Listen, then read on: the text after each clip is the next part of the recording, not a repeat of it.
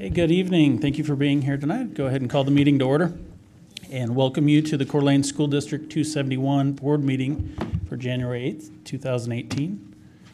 Would the gentlemen please remove their hats and everyone please stand for the Pledge of Allegiance.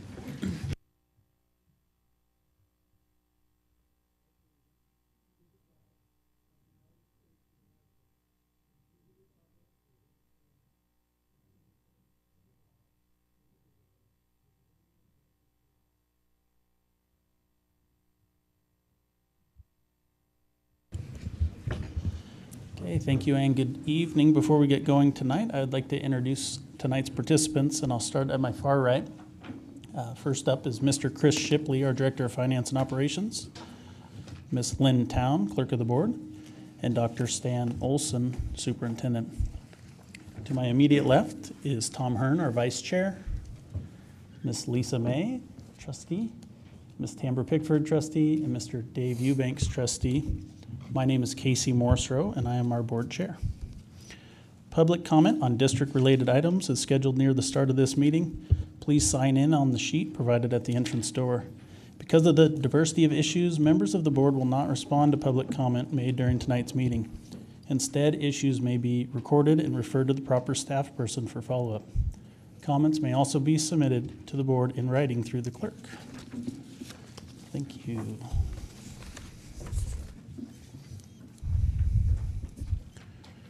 Okay, board members and audience, we do have an addendum to the agenda tonight. It would be an item L for the consent agenda, travel request for Lake City High School softball. It was inadvertently missed, so we need to add that into tonight's consent agenda. So is there a motion to approve the amended agenda? So moved. Second. Oh, sorry. Okay, it's been moved and seconded. All in favor? Aye. Aye. Any opposed? Okay. And is there a motion to approve the minutes from December 4th, 2017? So moved. Second.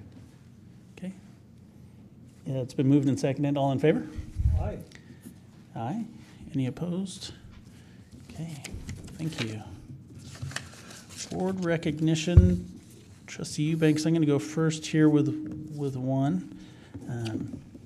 So on behalf of the Coeur d'Alene Public Schools and the Board of Trustees, we want to acknowledge and thank Josh Beebe and Northwest Realty and Associates for their generous donation of retail space at Harbor Plaza. The district utilized the space in November and December for reviewing and displaying sample English language art materials, as well as sorting more than 20,000 books for Jingle Books. 30,000 books for Jingle Books. Wow. We appreciate our community partners, and although Josh could not be here tonight, we want to take this opportunity to thank him publicly for his generosity.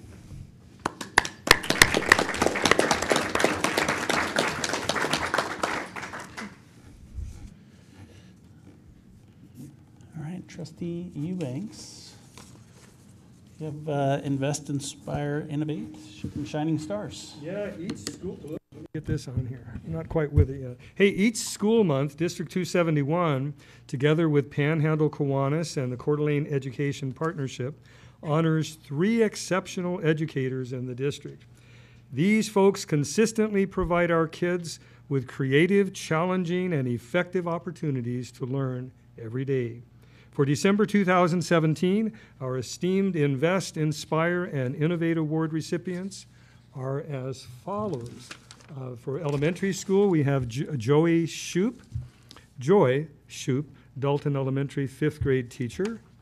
And For middle school, we have Karina Selby, Woodland, 7th grade life science teacher. This one was pretty awesome. Usually we just go into the classroom, but how Woodland is set up and with the 7th grade pod, all the teachers came out and all the students, and then we went in and got Mrs. Selby. It was actually pretty awesome to have everyone there involved and get to see her and honor her. So that was a good experience. yeah, they all cheered and Tears clapped. and Yeah. all the good stuff. It was great, yeah. Hey, for our high school award, I assume that's next, a totally amazing science teacher, Eric Carnes. And we did this in his classroom. And by the way, we had our superintendent present through all of these, which was really cool. And then we have, want to do that? Okay. Our Shining Star Award. Our Shining Star Award goes to, I'm trying to find the one that goes with, Victoria Michael, our communications assistant at the district office. She's absolutely amazing. If you haven't had the opportunity to meet her, I suggest you reach out to her and get to know her. She's a wonderful individual. Can we have a nice round of applause for all of these winners? Thank you. And saving not the best for the last, but one additional one. Rob Mick also is a Shining Star Award winner. The Shining Star Award is given for classified employees who go above and beyond the call of duty. This is for Rob Mick, head warehouse worker at Nutrition Services. And let's give it up for Rob as well, okay?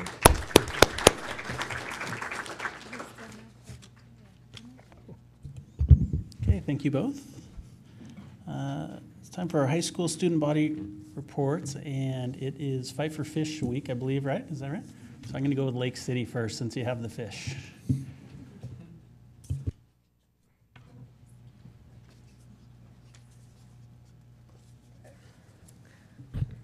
All right. Good evening, esteemed board chair, honorable trustees, Superintendent Olson, and district administration. My name is Peyton Barber, and I am the ASB treasurer at Lake City High School. Also with me tonight are the other ASB officers, President Valerie Lago Sosa, Vice President Kira Simpson, and Secretary Taylor Pickford. We've been busy at Lake City getting ready for Fight for the Fish this Friday, which we're glad to host again. Our students and staff are having a great time with our Spirit Week, and tomorrow will begin our Kiss for the Fish fundraiser to raise money for the Human Rights Task Force to be presented during Fight for the Fish.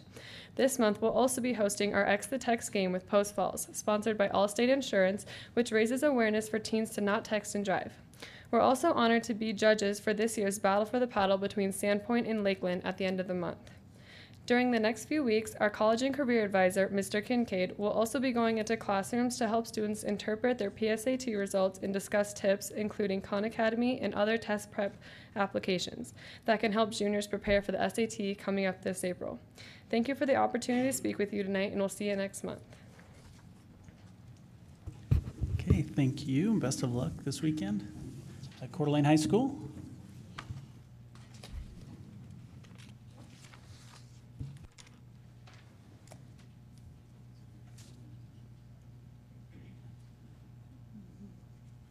Hi, I'm Rachel Dooley, the Coeur d'Alene High School ASB president, and these are our other ASB officers, Abby, Sarah, and Emily. Last month was really busy for us at Coeur d'Alene High School with classes participating in Adopt a Family, Holiday Spirit Week, and Student Council's preparation for Fight for the Fish. This month, CHS students are preparing for end-of-semester finals, which are at the end of this month on the 24th and 25th. And Student Council is excited and ready for Fight for the Fish this Friday. Spirit packs are being sold this week, and Spirit Days are taking place every day this week. That's why we're wearing this, so apologies. CHS has been somber over the past 2 weeks as one of our students passed away over winter break. Counselors were present all over school last week, and many students went in to see them. This tragedy affected many of our students and staff, and it's been a rough few weeks. Please keep the affected family in your thoughts and prayers as they go through this tragic and painful loss. Thank you.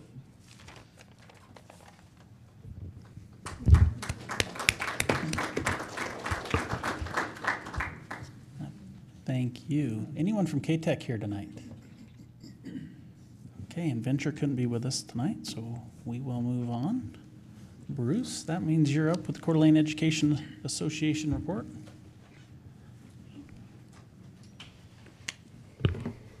All righty, thank you. Board Chair, board members, Superintendent Olson, district employees, thank you once again for letting me be here to speak. It's kind of crazy to think that we're almost to the halfway point. It's just flying by, but of course this is the long haul between now and spring break, so somehow we'll power through it. First off though too, I would like to apologize to all the Green Bay fans out there. I did draft Aaron Rodgers, and apparently so did Mr. Steve Casey here. So maybe it was his fault that everything happened and jinxed it. But congratulations to the Minnesota Viking fans, though, and all that's going on that. I would like to start off, though, by just saying, talking about some really good things out there, and in particular, the communication that's happening within our school district. Mr. Scott Maben, and I apologize, I should have written it down, but his assistant that was just named the Shining Star. They are just doing an absolutely fantastic job. It seems like they are everywhere all the time, working social media fantastically. It's all the time on my Facebook feed. Just always seeing Coeur d'Alene schools on there with something new too. It's not just the same stuff over and over. And so big hats off to them. Along the same line, Seth Deniston is doing a great job also with his technology updates that he mails out to the staff. I know those are appreciated by the staff and are read and help out quite a bit. And so a huge thank you to them going on. To be honest, I kind of at first had a hard time trying to really figure out what I was going to come up with to speak this month, and that always is a bit of a challenge for me. And I guess in a way that's a good thing, because it means it's always easy to talk about the bad stuff. So there's not a whole lot of bad stuff going on. But when I did start going through the board packet, one thing did catch my eye, and I don't know if this is more of a statement or a question to the board, but the copier, what was it on there? Here we go. The copier consultant services caught my eye, and the expense at what that is at. And I know in the justification it says that we could save money, but I'm just curious if there's people in-house that could be doing that same work without having to spend that extra $25,000 to try to save us money. Also within that statement, it did say that, we don't know if just going out to bid will save us money or not. And so I don't know if that's going to be discussed tonight or not, but I just want to get out there that for myself as well as other people that I've talked to, that was a bit of concern with that expense. Also today, I saw the article that we have 34 applicants for the superintendent position, which is fantastic. It means we have a lot of interest in what's going on with that. Along those lines, I know I've asked before, but I would ask again if the CEA could be part of that, of going through the applicants and the hiring committee. And so I'll just put that out there and ask again for that. The last thing I'd like to talk about, and just kind of keep this kind of brief, I guess, because this is more on myself. I haven't spoken to really anybody else in the CEA about this, but I've been reading more and more articles about research about when school starts later, especially the teenagers, how they do better. That the teenage brain just does not function in the morning. And if you've ever been to a first period high school class, you would see that. Their brain is not functioning. And so with that, I would just ask that perhaps the board could maybe look into that.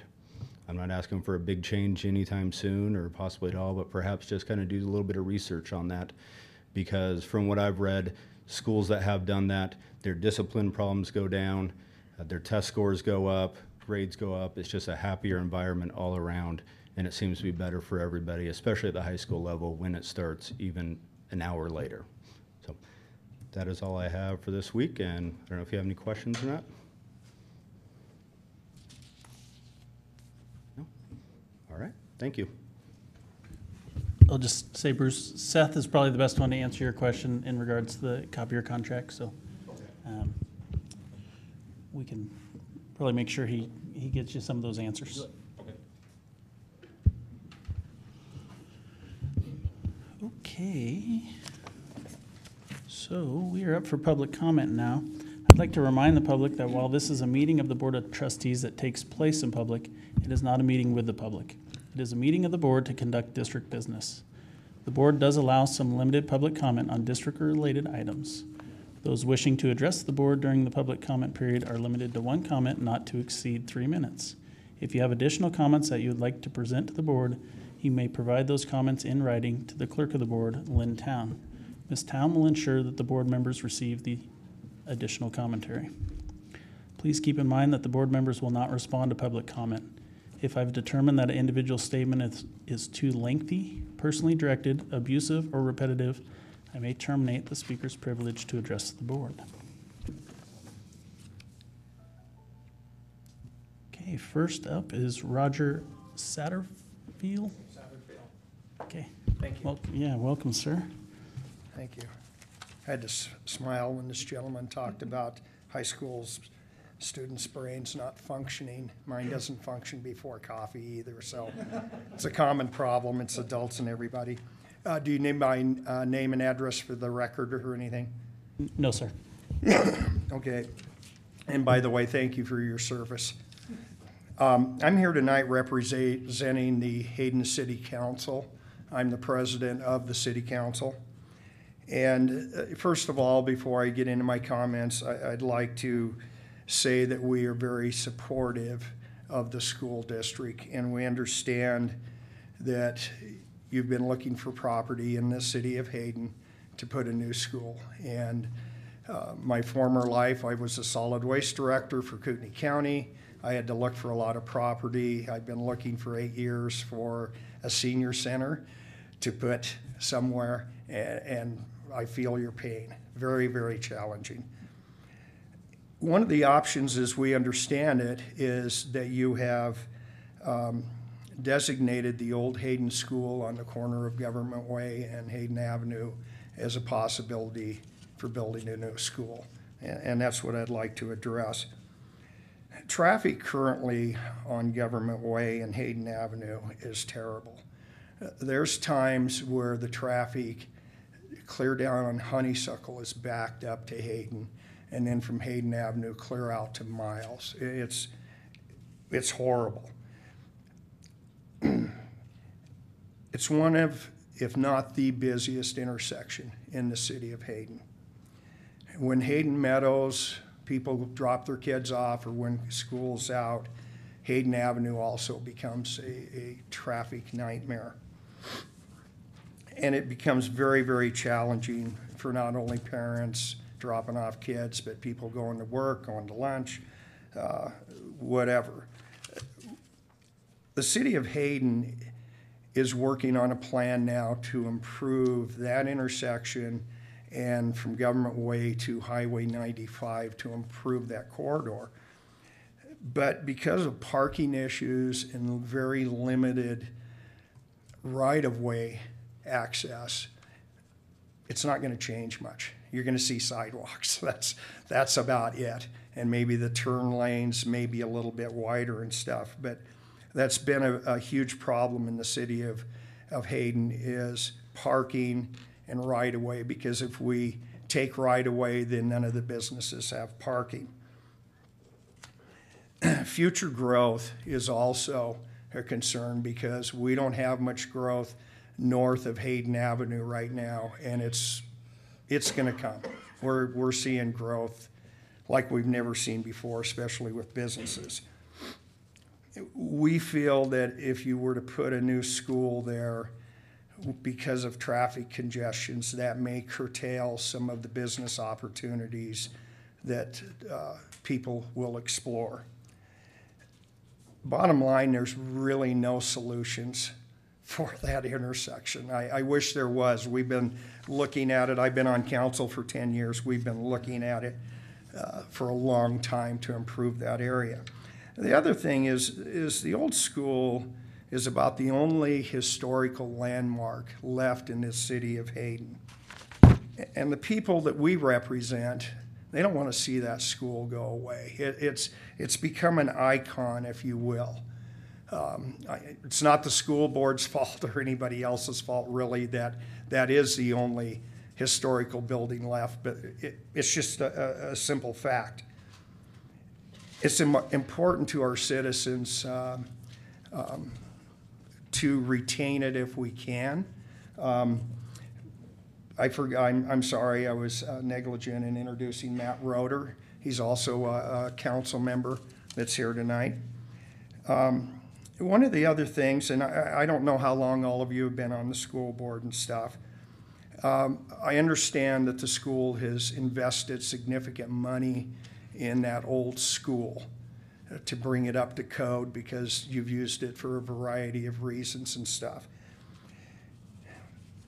And I don't know how long you've been on the board, but when the Atlas School was built on Atlas, the city of Hayden and the school district had agreed to a trade for that property to build the Atlas School on, and in return, we would get the old school. The night that was to be inked, signed off, Mr. Harry Amon came and informed the council that the deal was off the table, which disappointed us very much, because one of the things we had done in anticipation of this trade is we had bought the property north of the school, which we have an agreement with you folks currently to use it, I think, for a drop-off. And that property is important to the city of Hayden. I'm not going to say all of the council, even though I'm here representing the council, but we see that as someday that becoming a public parking lot because of our very limited parking for businesses, very limited access to the businesses that are there now. We may turn that, we're going to talk about it, turn that into a public parking lot for the businesses that cannot provide ample parking to meet code. So I wanted to make you aware of that. And again, we're committed to working with the school district to find property on the west side of 95. As we understand it, that's where you'd prefer to have it. We currently have a council member who knows everybody in Hayden, all the property owners and everything. He is out there talking to these property owners to see if he can get someone to step forward and sell the school district if it's, if it suits your needs, of course. So he's working very hard on that right now. As a matter of fact, I talked to him Saturday and he was going to go out today to look at that. So I guess the reason I'm here tonight, the Hayden City Council is asking that the school board would please reconsider their consideration for building a new school at the corner of Government Way and Hayden Avenue. So, thank you for your time. Thank you for being here tonight, and thank you for what you do for the city of Hayden. Just to clarify, because I've had some questions today, but while property is on our discussion today, we will not be making a decision today on the Hayden Lake site. And I believe Superintendent Olson might be meeting with Brett tomorrow just to discuss some of those issues you brought up, so thank you. Does that mean I can go home and watch TV? Absolutely. Okay, thank you. But you have to text in the scores. Have a good night.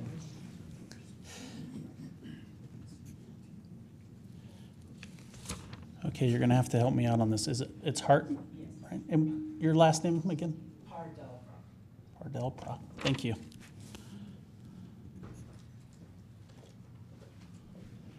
All right, I know everyone asked this, but do I have to press the button, right? Oh, no, what? Oh, I'm on? Cool. That's great. All right, I assume everyone's ready then.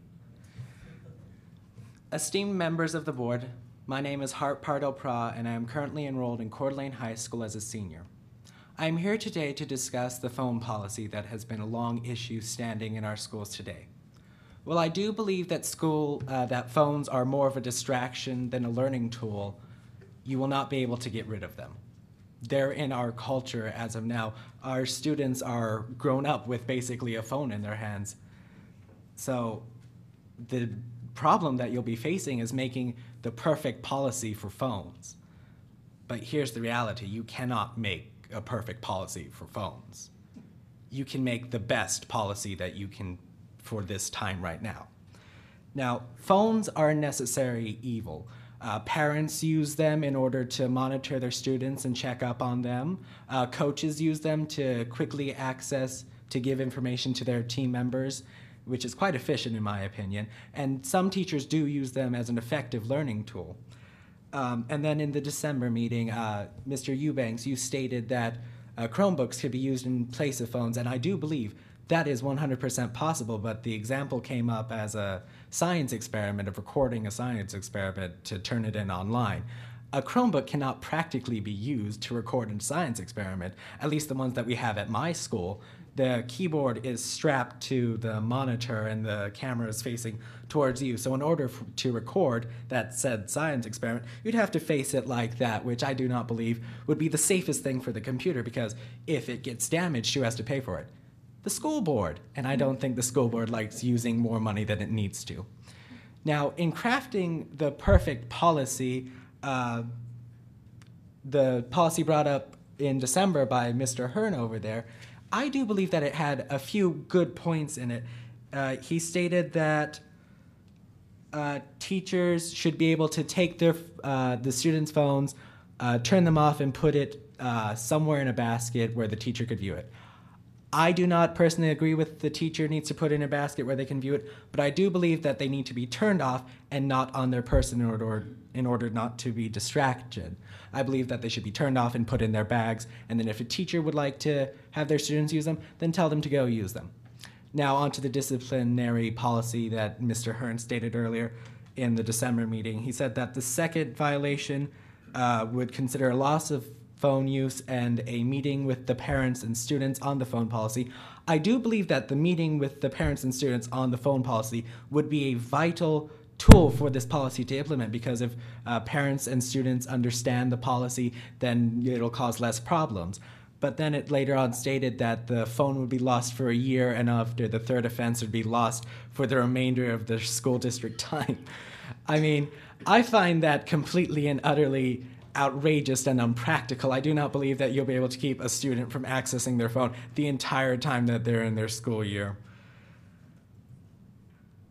So my personal suggestion for the policy is have them turned off, not on their person, used before, after school, and with teacher permission. And then it should also be stated that Mr. Eubanks said earlier in the December meeting that the phone policy was solved with the no phones by Canfield, the no phone policy, but you're dealing with middle schoolers who do not know the majority of the outside world like high schoolers. So if you are going to craft a policy of any kind, you should definitely differentiate between the school levels, because that is important. And as I was stating, my personal suggestion, turned off, put away, used when teachers ask for them. And the violations, it should go, they do need to meet with their parents and faculty about the policy in order to understand it, and that they should get detention if they use it more than enough times. I'm thinking 3 and up, but that's my personal opinion. And then for first violation or something, the teacher just takes it and give it back to them whenever at the end of the school day. And for that, I thank you for your time. Thank you for your comments. Well done. Okay, Steve Casey. I'm not going next.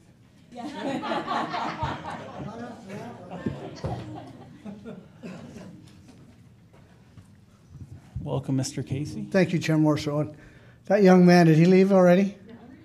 Nice job. That's very difficult to do in a group like this, so congratulations. I'd like to pronounce your name, but I don't think I could. Okay. Members of the board, Chair Morso, Superintendent Olson, thank you. Happy New Year. We do have a full slate, I think, in the next few months of things to tackle, that being one of them. So thank you so much for serving. We all know how much time you put in to that job with little, if no thanks. But thank you. It's a hard job that you do. I'm going to read my comments because I have some numbers in here, and I want to make sure I get them right. Chair Morso, Superintendent Olson, members of the board. The Long Range Planning Committee met on December 11th at 4:30 p.m. in the Midtown Center. The first hour of our meeting was dedicated to hearing presentations from Chair Morso, Superintendent Olson, and Chris Shipley regarding land acquisition, current financial status regarding funding allocated to the purchase of land, and the construction of a new elementary school. Superintendent Olson also informed us of the conversations he has been having with our neighborhood school districts from Post Falls and Lakeland school districts regarding school district boundaries. Throughout this presentation, the committee was encouraged to ask questions, and many did. The last 30 minutes of this meeting focused on the pros and cons of the 3 sites available for building the next elementary school. The sites included 1, the Hayden Lake Center, now known as Nexa, on the corner of Government Way and Hayden. The second site is on the southeast corner of Ramsey Road and Prairie Avenue. And the third site is on the corner of Government Way and Wyoming Avenue. At the conclusion of the question and answer period, Long Range Planning Committee members were asked to rank the sites based on what they heard and their personal opinion. First choice was awarded 3 points, second choice was awarded 2 points, and the third choice was rated with 1 point. Out of the 28 committee members that we have, there were 7 absent.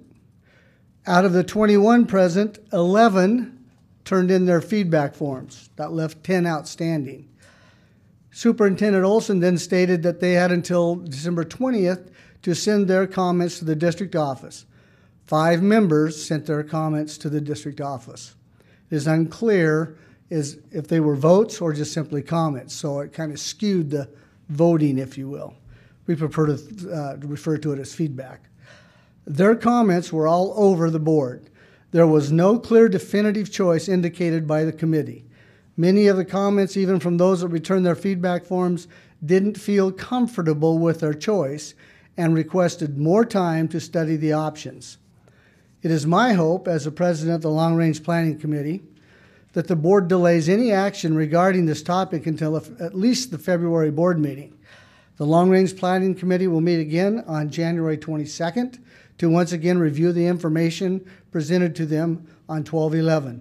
In addition, this will allow the district to pursue other options that may present themselves in the interim, at least between now and the February board meeting. This decision that we're about to make soon is of utmost importance to our community and should not be approached hastily. We will be investing millions of dollars for the long term of our school district. Thank you for your time and attention. I'd answer any questions if you have any regarding Long Range Planning Committee. Seeing none, thank you very much. Thank you, Mr. Casey. Just barely over 3 minutes. You're getting better. Yeah, I didn't have to get the hook out today. Okay, next is Janelle Murphy.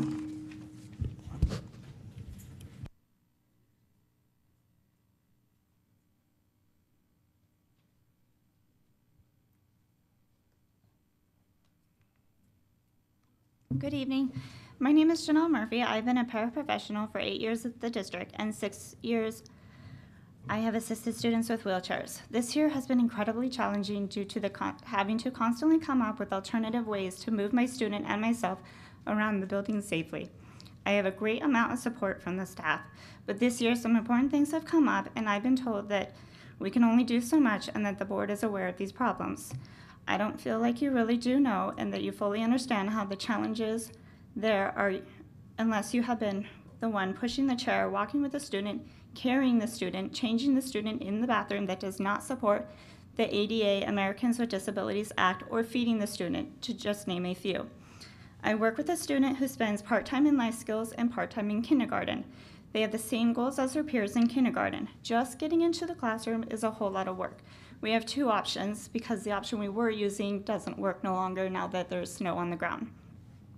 The first option we can use is the chairlift, which requires a minimum of 3 adults. The challenge is finding 3 adults available, and especially in a moment's notice, for example, if the student needs to use the bathroom. The second is the route we normally use right now. After dressing for the weather, we exit the double doors to the playground, which are not automatic. Then I push or pull the wheelchair, depending if there is snow in between the 2 buildings, up a hill to the gate that needs to be unlocked, then locked again, then to the front of the building. Once inside, the wheelchair is left in the hall simply because of the size of the classroom. From there, the student can sit on the carpet, a chair, or lean on a table along the side of her peers. Should the student need to use the bathroom or need to be changed, the student is then bundled back up, placed in the chair as we travel outside through the gate between the two buildings, open the double doors that again are not automatic. And I wanted to add that the from the back of the wheelchair to the front today, I measured is 50 inches. And then we hope that no one is in line in that restroom.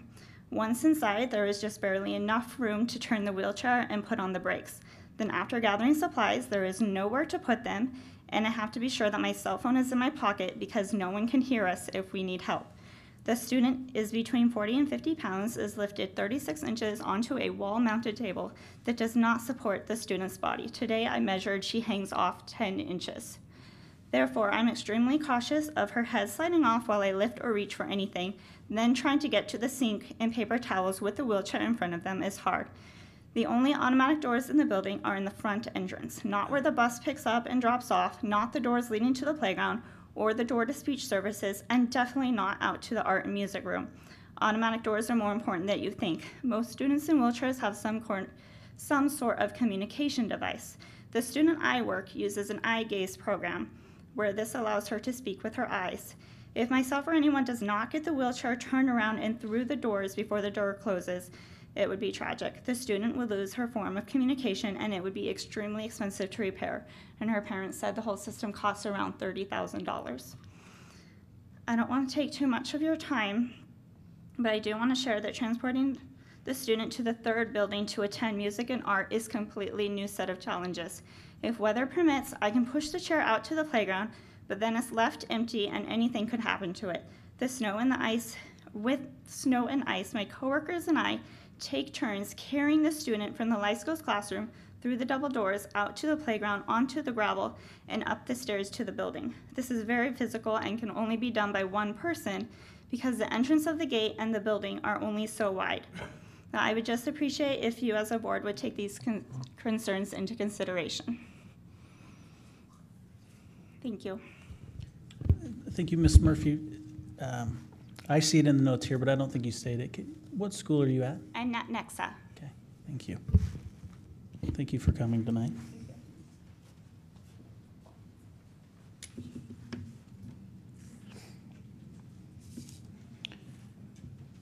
Okay, Mr. Rutherford.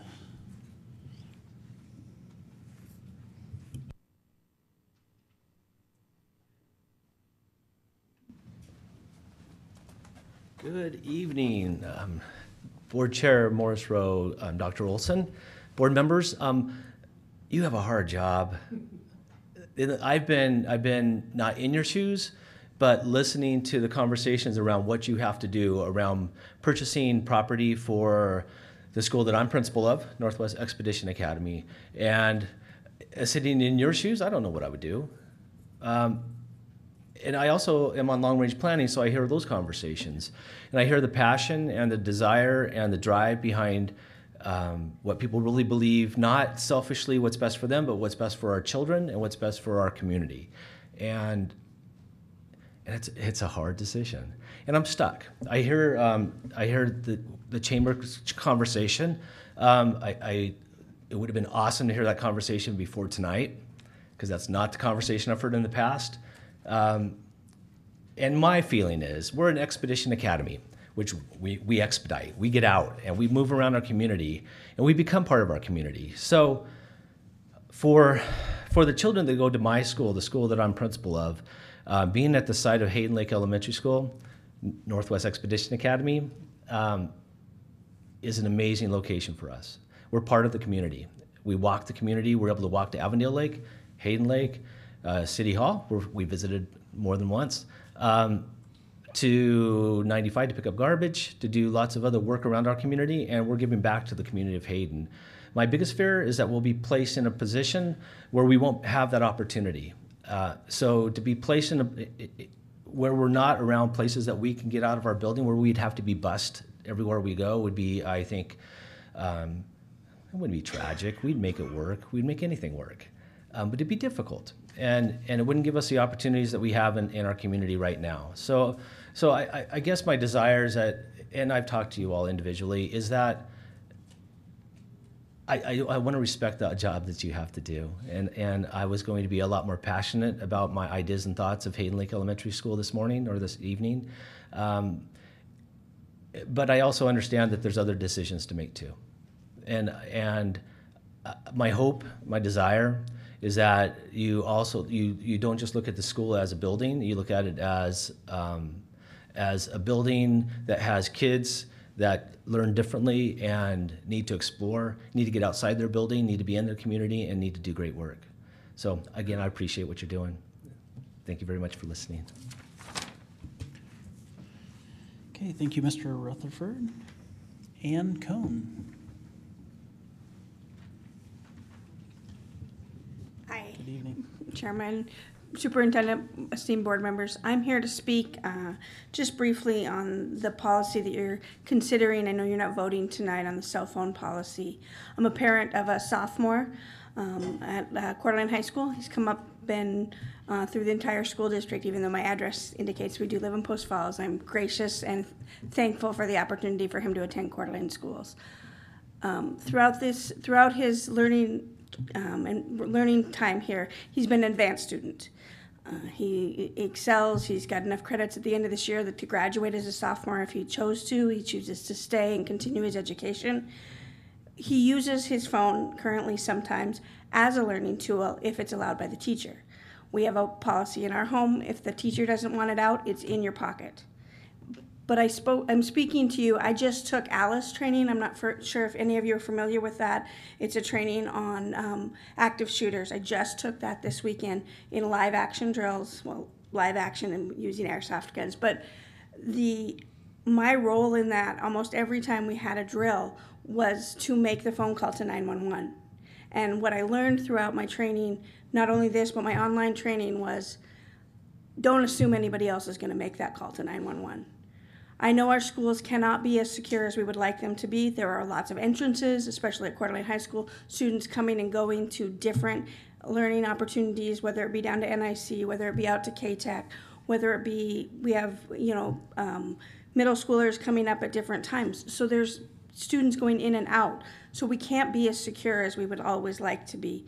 That being the case, if we take away the cell phones and we put them in the backpacks and we put them in the lockers of our high school students, in particular where it is more free-flowing access, we take away a tool that they can use to alert. That also I learned this weekend during my ALICE training can be used if you need to counter. It can be thrown at somebody, which then they aren't holding their guns, things are getting thrown at them. So I'd like you to consider, like the gentleman said, there can't be a one-size-fits-all.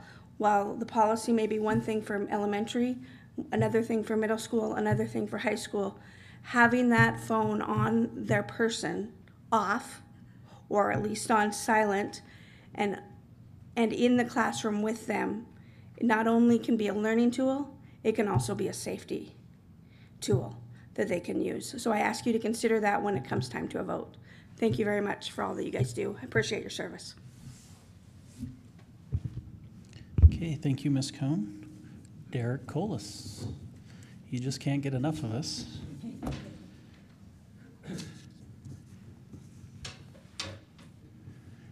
Thank you Nice to very see you. much for allowing me to speak.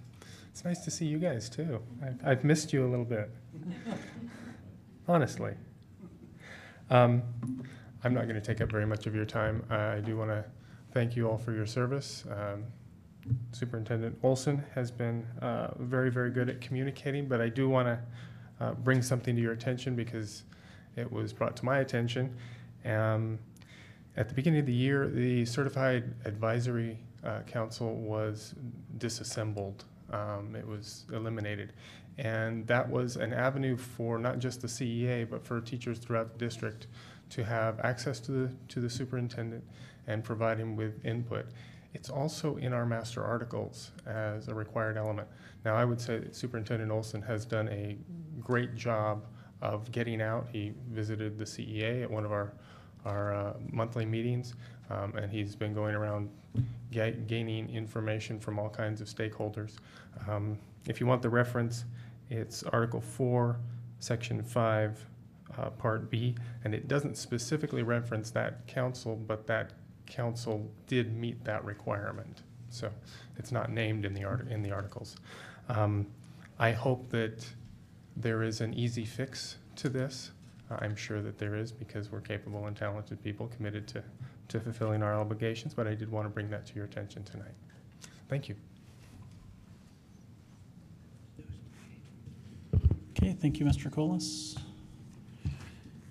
And next up, Ben Gabby. Thank you.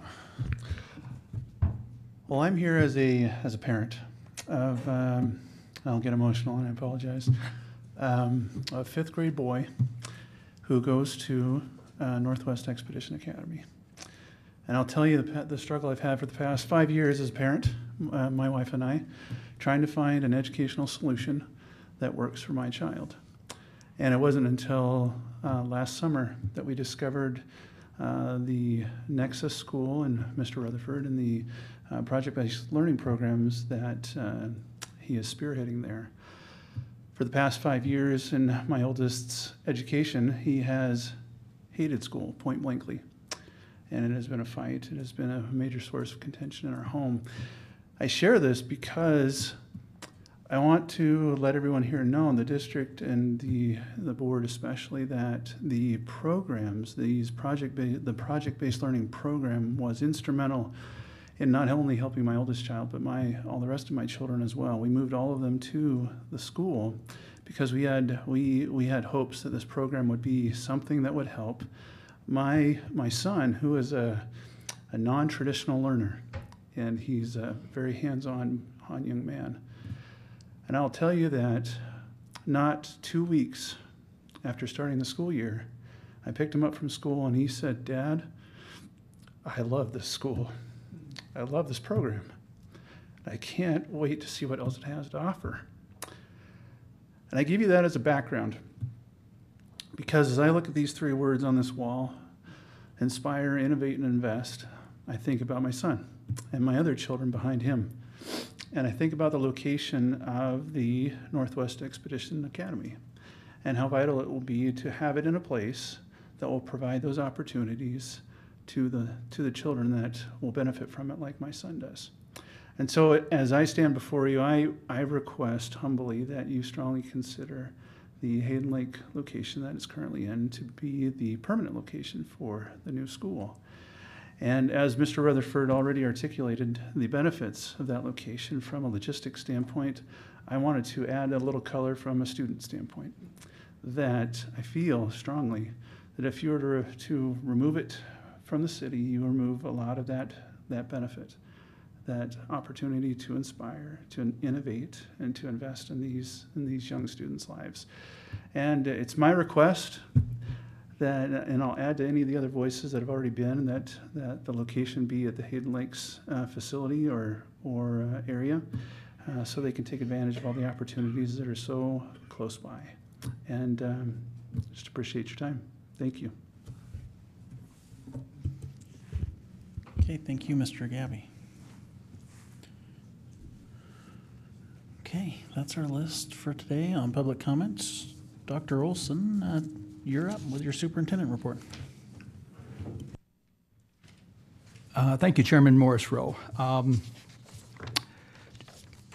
3 quick items in the superintendent's report tonight, and they are touch point dates that I'd like to bring to the attention or remind members of the board. They've probably seen these dates and these meetings on calendars for the last several months, but just a note of reminder, 3 key meetings coming up. One is January 24th of 18.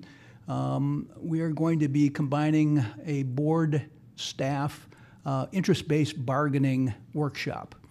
This was a discussion, interestingly, that came from an interface with our CEA colleagues that had talked about the prospect of perhaps doing contract negotiations and general bargaining discussions in a different way, to take a look beyond the traditional approaches into a more interest-based approach and an ongoing approach in the district. So we've asked some colleagues who are familiar to not only the Coeur d'Alene Education Association, but to the school district to come and work with us.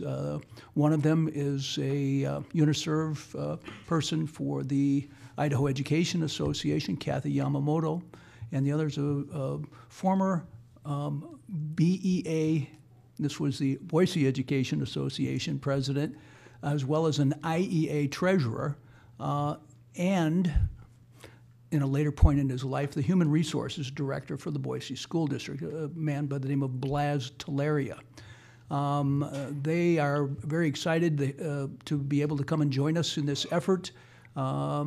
Have done this in a number of settings, not only in Idaho, but in different places around the country, and welcome the opportunity to have that interface with us. So that's the 24th, and I think we've got our roster set. The board will be represented. We solicited participation, and Mr. Hearn and Mr. Morris Rowe had indicated they're willing to deal with another all-day workshop. We've got them, oh, I forgot to mention that. We've got them rostered already. Second item is the 19th of January. This is a meeting that'll run from approximately 9 until 2, and it's what we call a mid-session or mid-year budget workshop.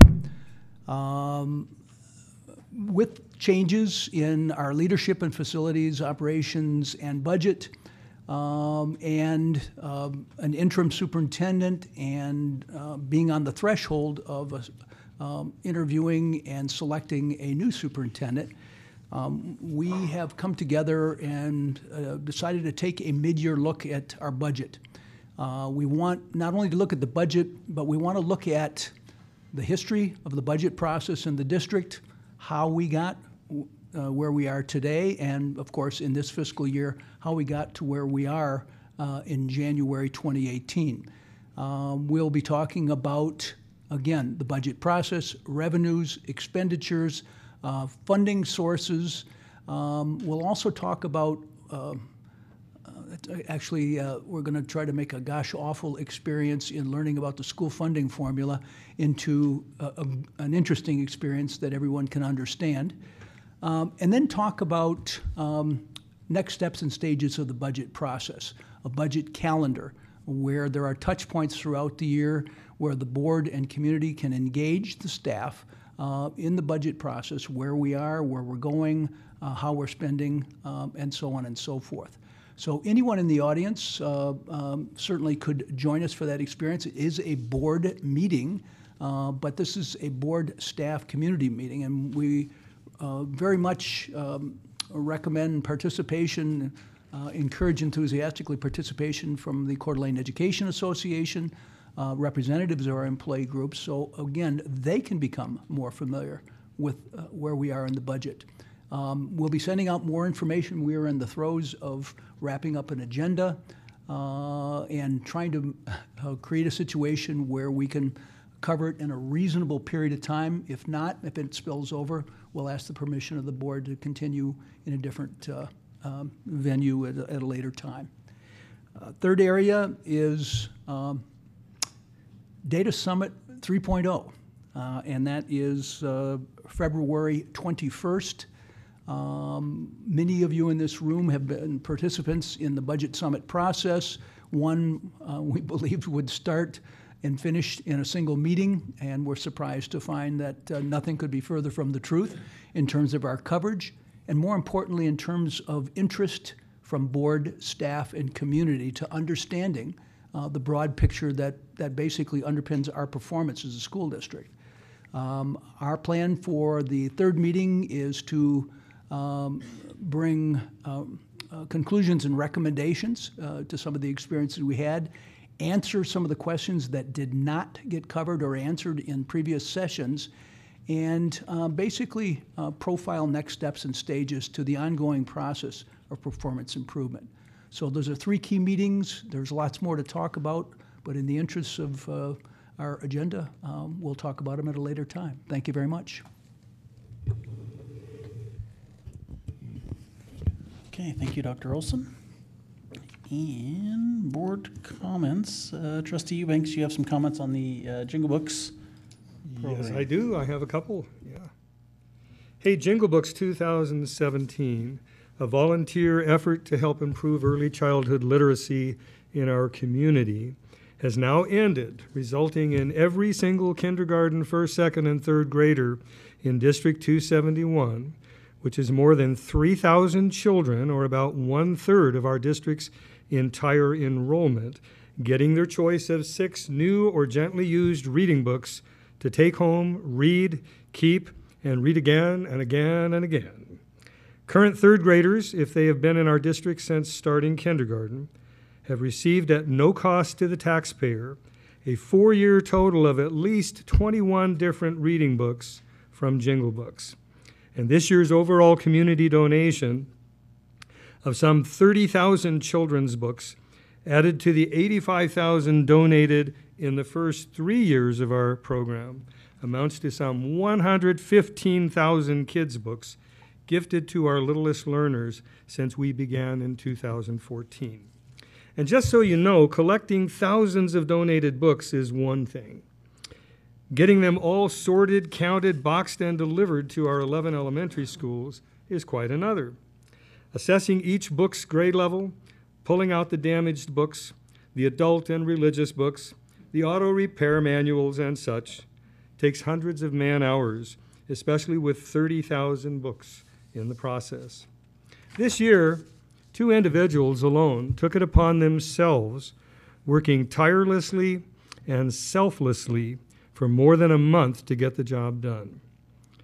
It's a safe bet to make that right now, somewhere in the homes of every kindergarten, first, second, and third grader in our district, there is a stack of treasured reading books that has passed through the loving hands and scrutiny of Norm and Diana Gissel, okay?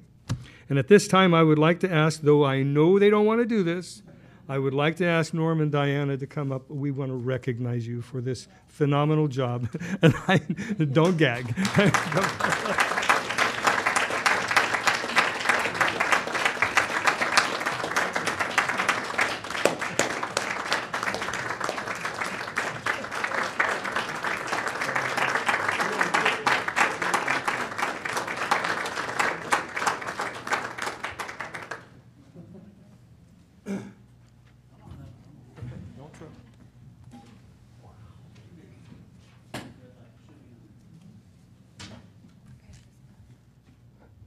Okay, thank you for coming up. So we'd like to recognize Norm and Diana Gissel for their dedication to this year's Jingle Books Drive, a wonderful partnership first imagined by Dave Eubanks and Norm's daughter Greta Gissel. We discovered that Norm and his wife, Diana Gissel, were responsible for nearly single-handedly sorting 27,000 books given to Coeur d'Alene Public School students this December. For that reason, we'd like to declare Norm and Diana to be expert book sorters and present them with this trophy as a warm thank you. Their labors have helped to ensure that kindergarten through third grade students in our district have had the opportunity to select 6 books of their very own, enhancing literacy efforts across our district. Thank you, Norm and Diana. Thank you. Appreciate it. Thank you so much. Thank you. You want to say? Can we say something? Yeah, you bet. There is, my wife and I have discovered a new illness. It's a dementia induced by constant exposure to overwhelming cuteness. Stewie the dog, Clifford the dog, Biscuit the dog, and the ugly cat, and God knows what else. Just goes on and on. We've had a wonderful time. We really enjoyed it this year. It was an excellent collection of books, many, many more new books, and books in excellent, very excellent condition this year.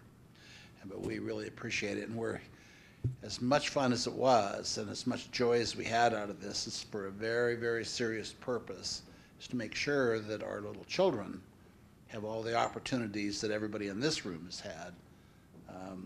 Literacy is just fundamental to the American way of life, and to participate in that great journey of these little children learning to read has really been an honor for us. But thank you very much.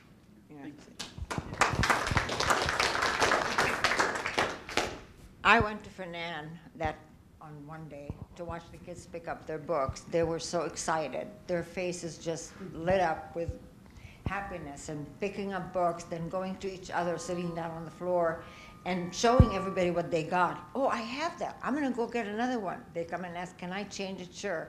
Some of them even ask if they could take a book for their mother to read because they can't read. It's the 3rd grade. And we said, sure. They took it because the mother's going to be reading to them. It was awesome. Thank you.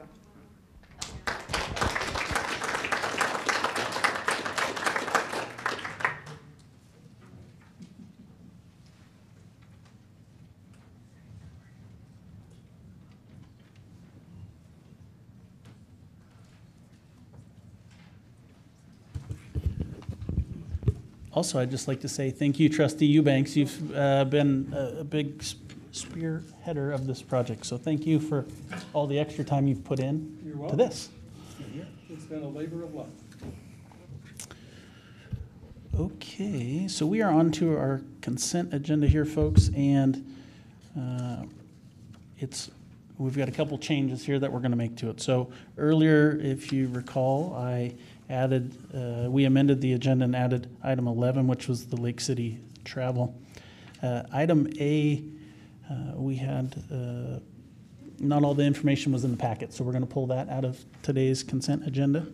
And then items G and H, which were a MOA and a MOU, are going to come back to us next month.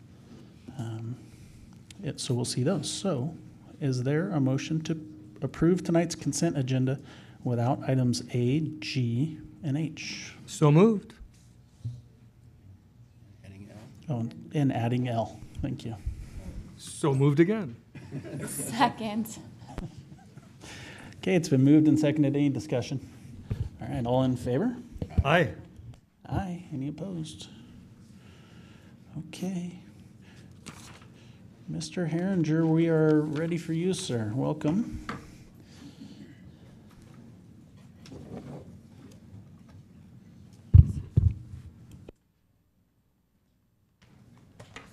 Good evening, Chairman Morris Rowe and members of the board.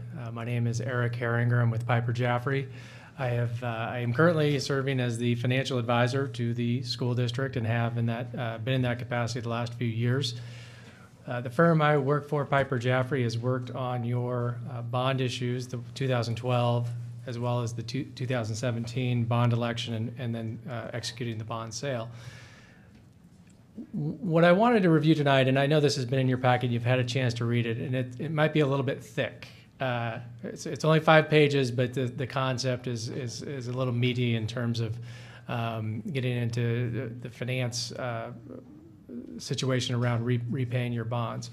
But it really all comes down to sort of this, and I'm going to walk through the major sections. The background here, it really starts with when the district last passed its bond, it communicated to the taxpayers, the voters, that if the bond passed, that the tax rate per thousand would not go above the $2.32 that was the tax rate in place the year that bond was passed in 2017.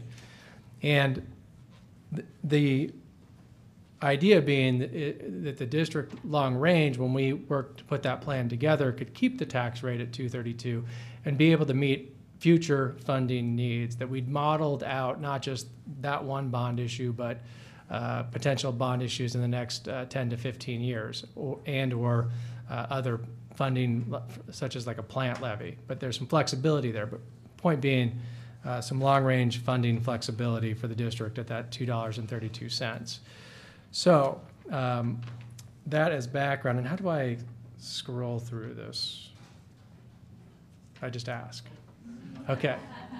Yeah, and I don't expect everyone to read this, but in terms of this background section, so the reason we're talking about a potential action is that you have built up about $2.5 million of reserves, if you will, in your bond fund.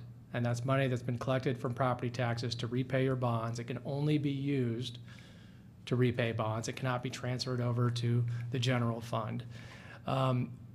But under Idaho code, you're allowed to levy for your bonds up to 21 months worth of bond payments, less what you have in your bond fund. So why does that matter? Well, once you build up a big reserve, you can no longer levy to maintain this tax rate at $2.32. And if you leave that reserve in place, then eventually that tax rate is going to drop, which might not necessarily seem like a bad thing, and having taxes go down isn't necessarily a bad thing, but it would be sort of a temporary drop if the district wanted to then come back and look at those funding needs that were modeled out in the next 3 to 5, 7 years. And so that's kind of the discussion. Is I wanted to bring this to the district's attention because we had talked about keeping the tax rate level, talked about these other funding needs, but as it stands right now, unless you were to defease some bonds with this $2.5 million, the tax rate would drop, and then it would be sort of a climb back with those future funding needs. Does that kind of make sense as a background? So as we go through, we say, so what is, that's really the choice here is you could take some of this money and pay your debt off more quickly, this $2.5 million, which was sort of how we had envisioned the plan if you stayed at a level tax rate when we did the modeling, or keep that money in reserve and let the tax rate drop. So those are the kind of the two outcomes if you do something or don't do something. So what is a defeasance? Because the process for getting this money out of your bond fund to paying down the debt quicker is what we call a defeasance. And it's really the process of setting aside money you have on hand now into an escrow held by a corporate trustee bank. And it's an irrevocable deposit of that money. And you're saying, take this money, use it to make the payments on specific bonds that mature in the future, and pay those bonds off at the earliest possible redemption date. So you're basically setting it aside.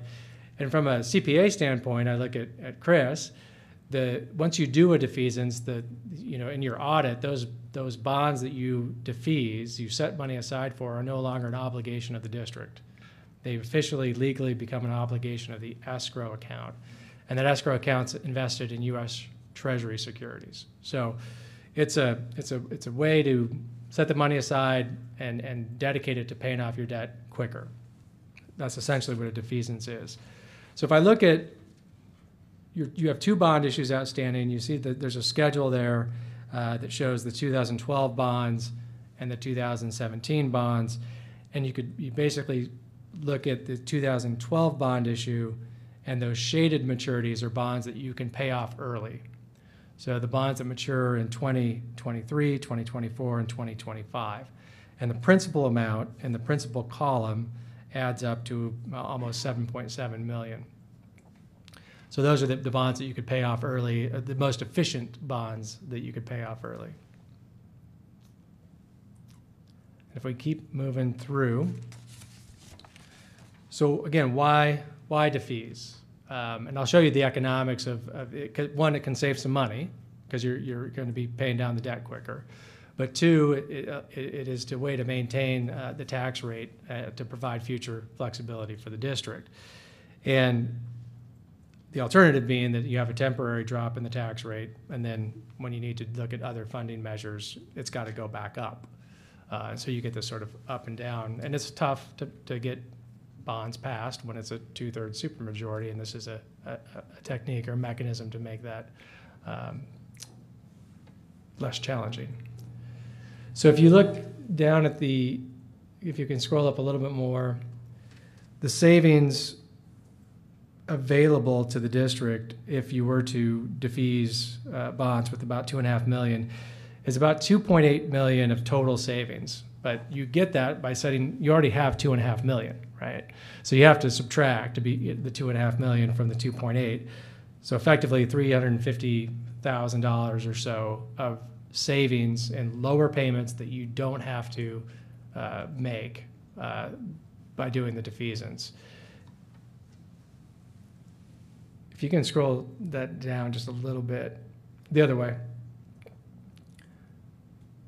So this left-hand column of the current payments, those are the bond payments that are being made right now on the 2012 issue if you don't do anything.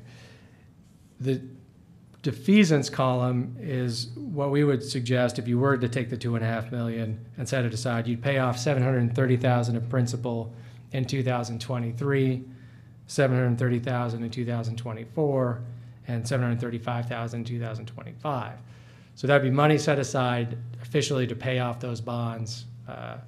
And if I owned those bonds, so let's say I own the bonds in 2025, and you defease them, I would no longer have a security interest in the district's property tax levy. I'd have a security interest in this escrow that was set aside to pay me. The district would no longer need to deliver that in the future $735,000 of principal because the escrow would pay it. Now you start saving money right away because the escrow not only is going to redeem the principal amount, but it's also going to make the interest payments between now, or when you set the money aside, and the actual date that the bonds are redeemed, which is not until 2022. So the money sits in escrow between now and 2022. It's invested in U.S. Treasury securities, so it is earning interest. But then in 2022, it actually pays those bonds off quicker. So that's how your bonds that would have otherwise matured in 2025 are paid off in 2022. Everyone still with me? Okay. And then you see the savings in the far right column. So you save about $47,000 every 6 months, or call it almost $100,000 a year until you get out to 2023, 24, and 25, and then the payments go down. And the nice thing about that too is that the amount that you actually have to levy come 2023, 24, 25 is lower for your existing bonds. So if you do have another bond issue, you have more room to layer in amortization of that new future bond issue. Okay. So if I get to what to consider in a defeasance. So first of all, you have to decide, I mean, in terms of the next steps, is should the district do a defeasance, right? That's question number one. And if you do, well, how do you want to utilize the savings? Where do you want to concentrate? I just presented an idea where you spread it out over those last 3 years. You could put it all in the last year. Some of that has to do with what's the timing of your next funding needs. When are you thinking about going out for a future bond or plant levy? So those are things to consider. I don't know the answers, but if that was where the district wanted to go, we could come up with some options and some answers to look at. So the choice really is to do nothing. Just, hey, this is great information, Eric. We like what we got going on. Let's go ahead.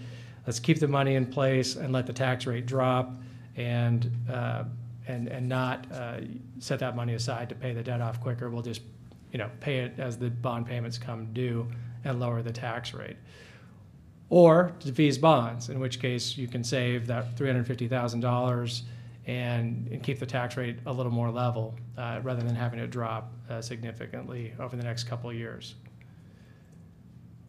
So the next steps are, again, to determine if the defeasance is the appropriate thing for the district, which would, the official action to do that would be through a resolution. You would take official action to set the money aside.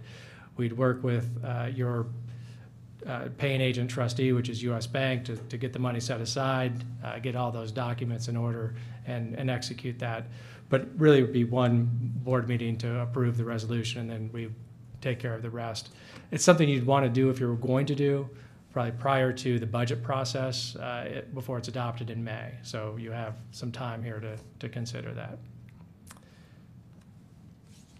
Okay, and then the final piece here is just, I think, I gave you a lot of words and I said a lot of words, and I should have probably just started out with a picture, which is this graph, which really can sort of illustrate the sort of long-range levy plan that we have been working on with the district for the last 5 to 7 years, and that is to, again, try to keep this relatively level, stable tax rate. And so what this graph does is it maps out what your existing in 2018 levies look like. So you've got your supplemental levy, that's the bigger chunk, the roughly 16 million.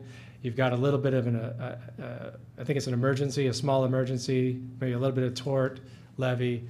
And then you've got the 2012 bond, which is the gray bars, and then the 2017, which is the gold.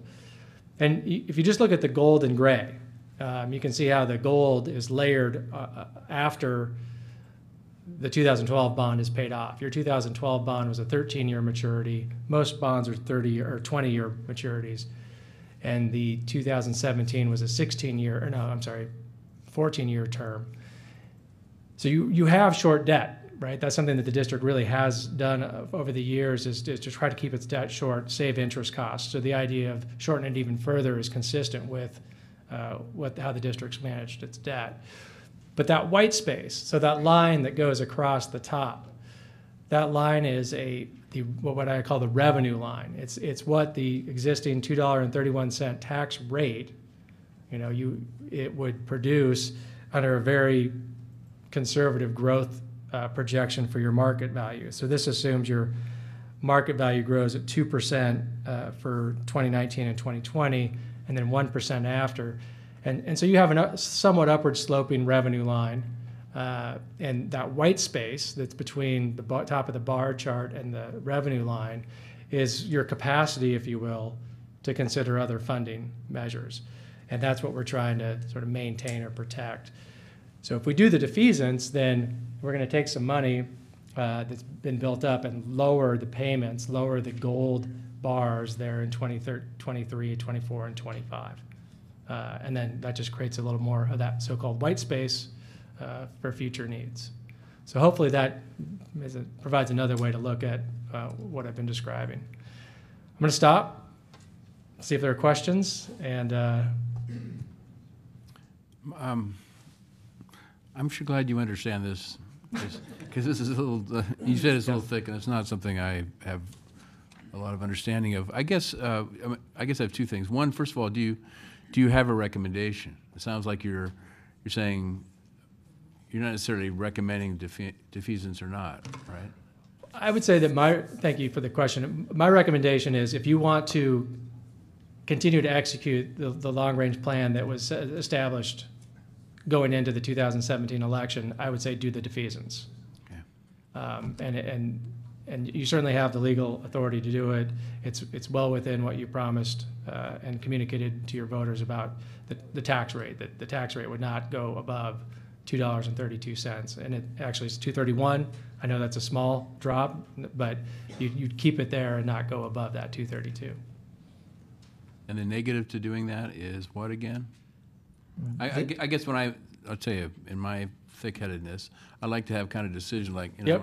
These are the pluses and the minuses on both decisions, and then that helps me to have that kind of a visual like that. And it really comes down to that little section there called the choice, right? So you don't do anything, and you get the benefit of having the tax rate drop. So right now it's at $2.31, and we're projecting it could drop somewhere into the range of $2.20 to $2.03. So, but then that would be, if you did another funding election, you'd have to then talk about going back up to that $2.30 to $2.31 level. So it's a drop, but it might be a temporary drop. Okay. And so that's the drawback, or I should say, that's the alternative. The reason not to do the defeasance is if you want sort of that immediate reduction in the tax rate. Okay, and we could also choose, of course, to raise the tax rate too. If I know that's something that boards are not real comfortable doing, but it is a choice we would have for a future bond election. Correct. To significantly increase funding, right? Possibly. Just technically, we don't control the bond rate, or the tax rate. We just control how much we levy, right? Yeah. Okay. Or how much we're asking for, and then the rate's set. I guess in this instance, we kind of can control the rate a little bit then.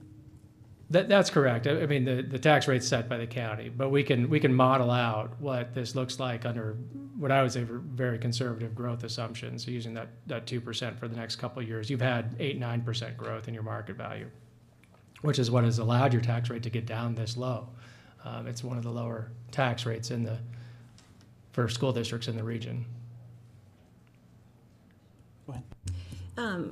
So we call it debt cash flow savings, and we're referring to it as district savings, but isn't it essentially taxpayer savings because we're saving them money in the long run by paying off interest on these bonds? Correct. No, that's good. That's a good point.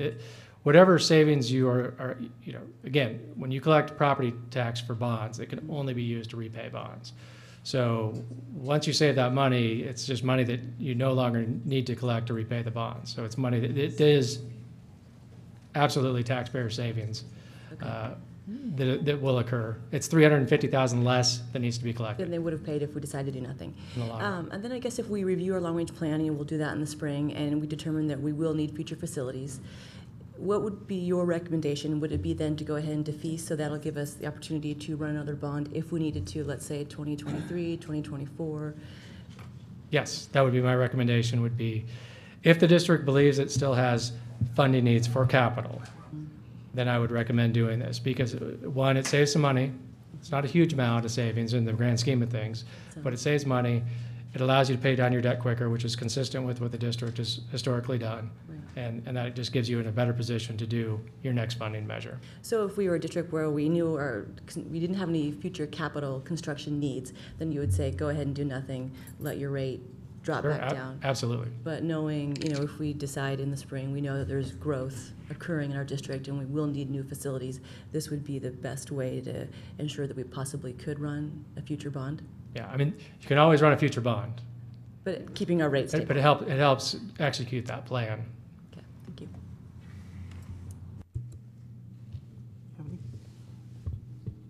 The $2.5 million was accumulated over time, is that correct? Correct. Yeah, it's accumulated over.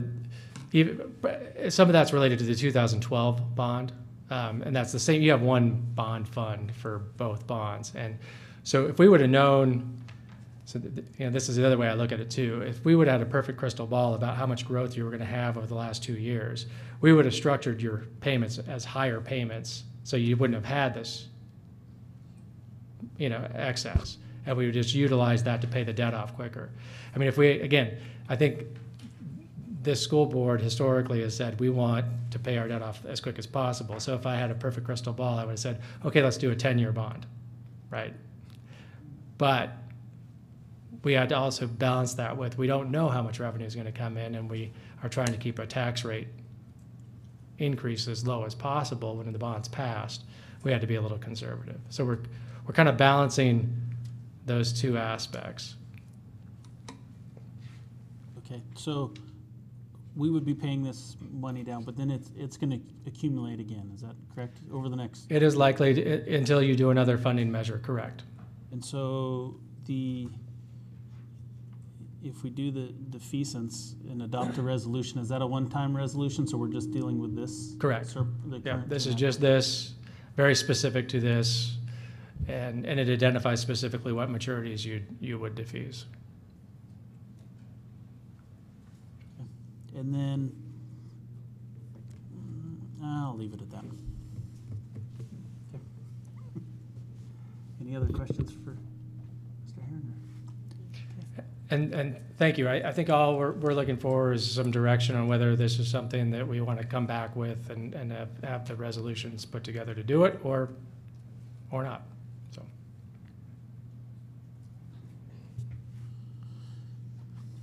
Okay. Board, are we ready to kind of give some direction on that tonight? Are you looking for something just in the near future? You said we have some time. Yeah, I think you've got again, I'd want you to, if you were going to do it, I'd want to have it done by the time you adopt your budget. So, you've got a couple months. Okay. So do we revisit this in a month or so? Okay. Sounds good. All right. Thank you. Thank you. Thank you. Okay, Mr. Shipley, you are up, sir.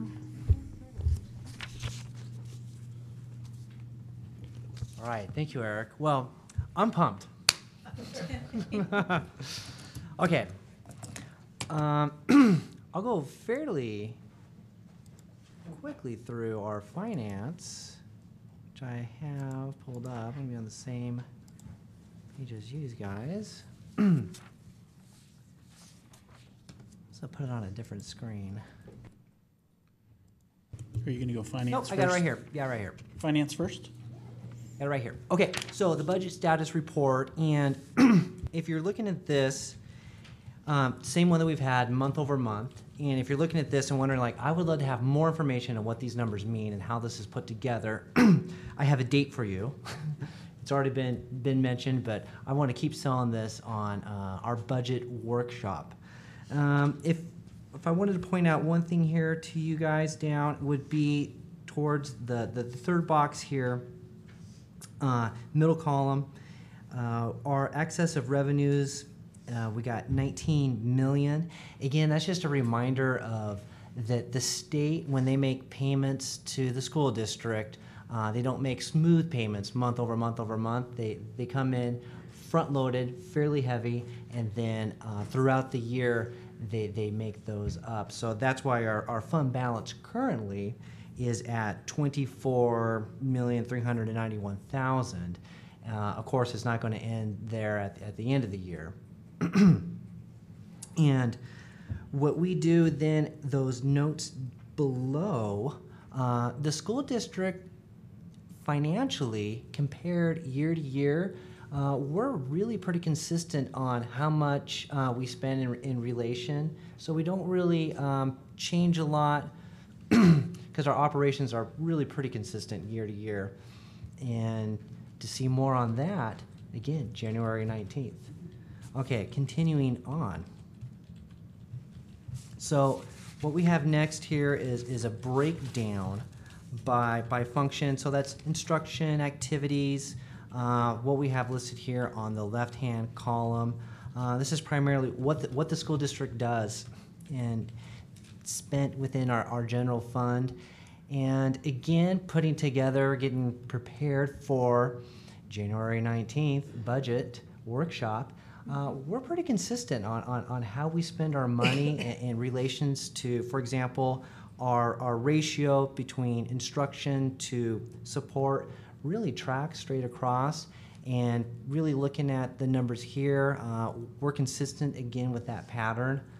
One thing that we would do in our business office of putting this together, if we did find an anomaly, most likely that would be part of our detection policy of going through as perhaps payroll got double posted.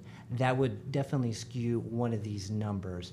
So part of what we do here at the business office, not only do we put together these numbers, but we also monitor. We have we do have self-control, but we also have financial controls put in place that the money is being spent on the purposes and what it's actually meant for. That is purchase orders that are being paid. Those really do belong to the school district.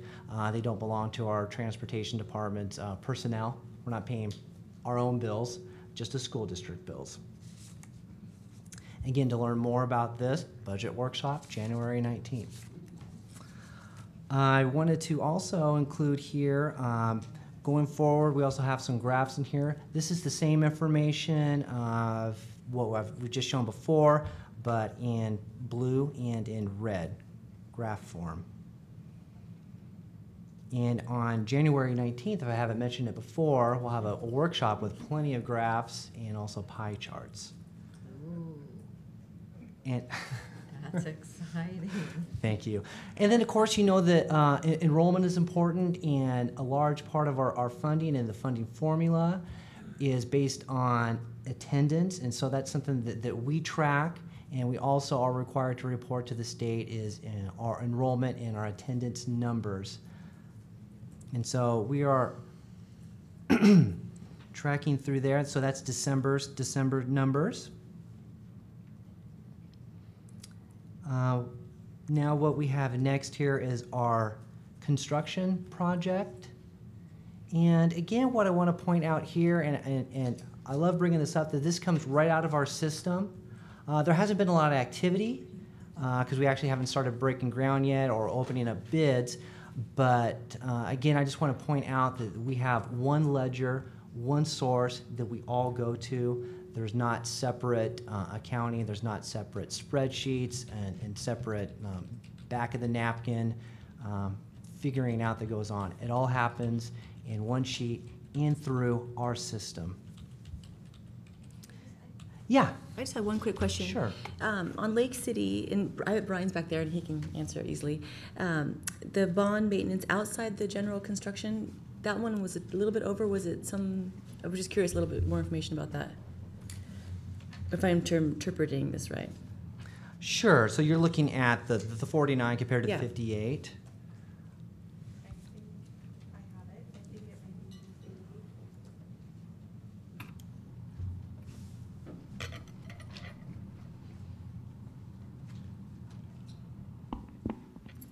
I'm trying to pull it up right here where I have some detail. I believe we pulled out a small piece of that project from the general contract bid in order to address it, and I'm thinking it was the track. Yeah, so that it looks like it went over by a little bit, so money would be transferred from contingency or hold back to cover that overage at some point when we start relooking. We try and treat the budgets for the bond as sort of a living budget. When costs come in, we'll make adjustments, and the goal is to have the budget completely up to date on bid day when we're looking at what sorts of bids we could accept. Okay, perfect. Thank you. And then far as construction goes, we do have a bid with Lake City High School coming up, and I just want to double check my calendar before I say it, because I've been saying the 19th so much. It's the 17th. And that's the bond opening. I'm sorry, that's actually the bid opening. Sorry, and that's at the district office, and I believe it's in the evening at 5 o'clock.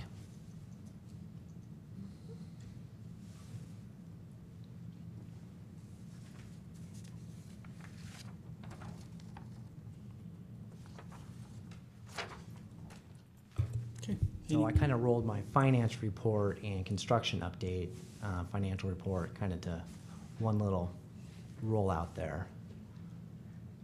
Okay. Any questions for Chris? Okay. We'll save our questions for the 19th, it sounds like. Oh, thank you. Okay.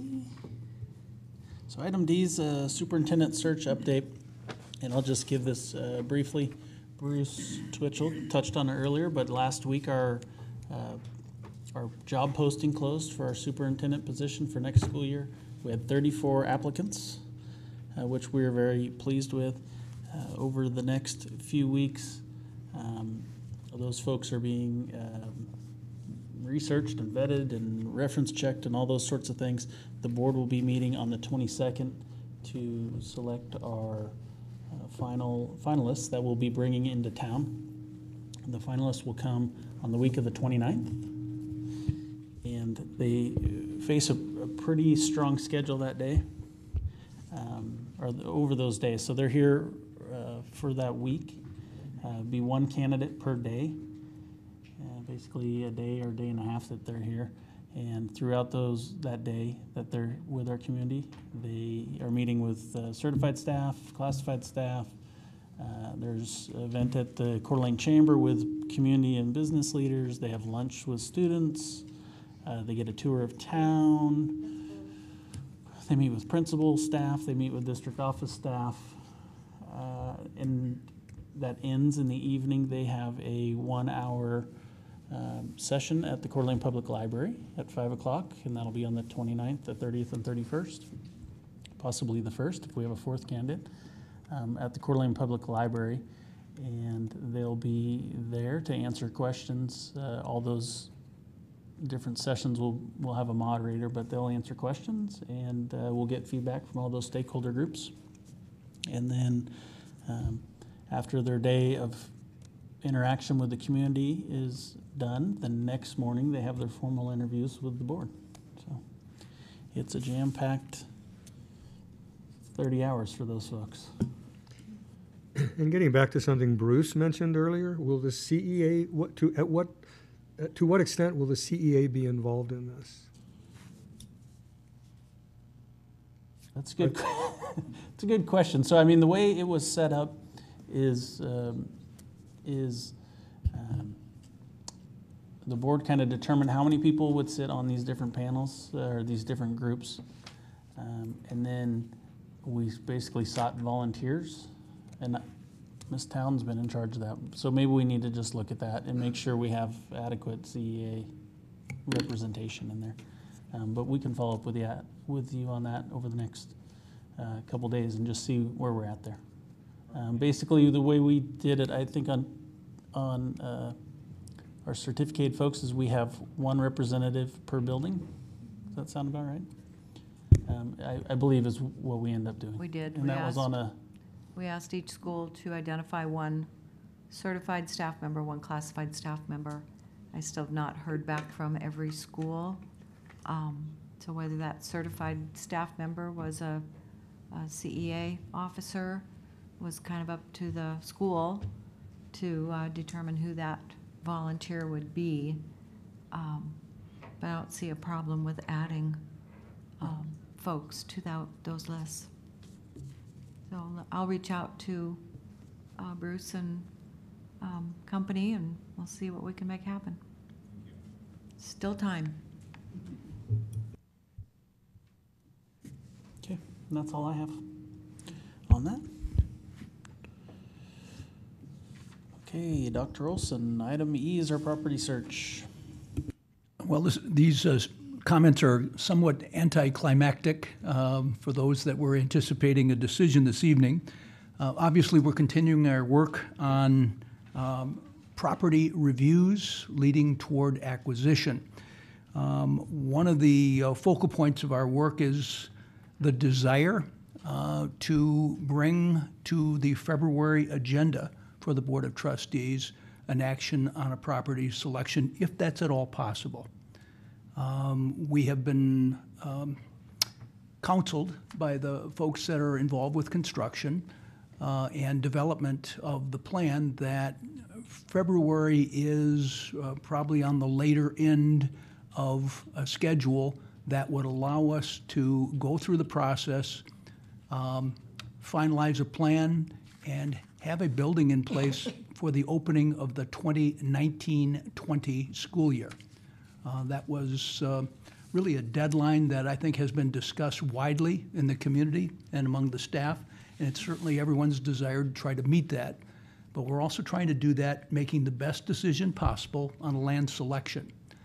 So as a quick update, I want to report that we basically have 3 properties in play, so to speak.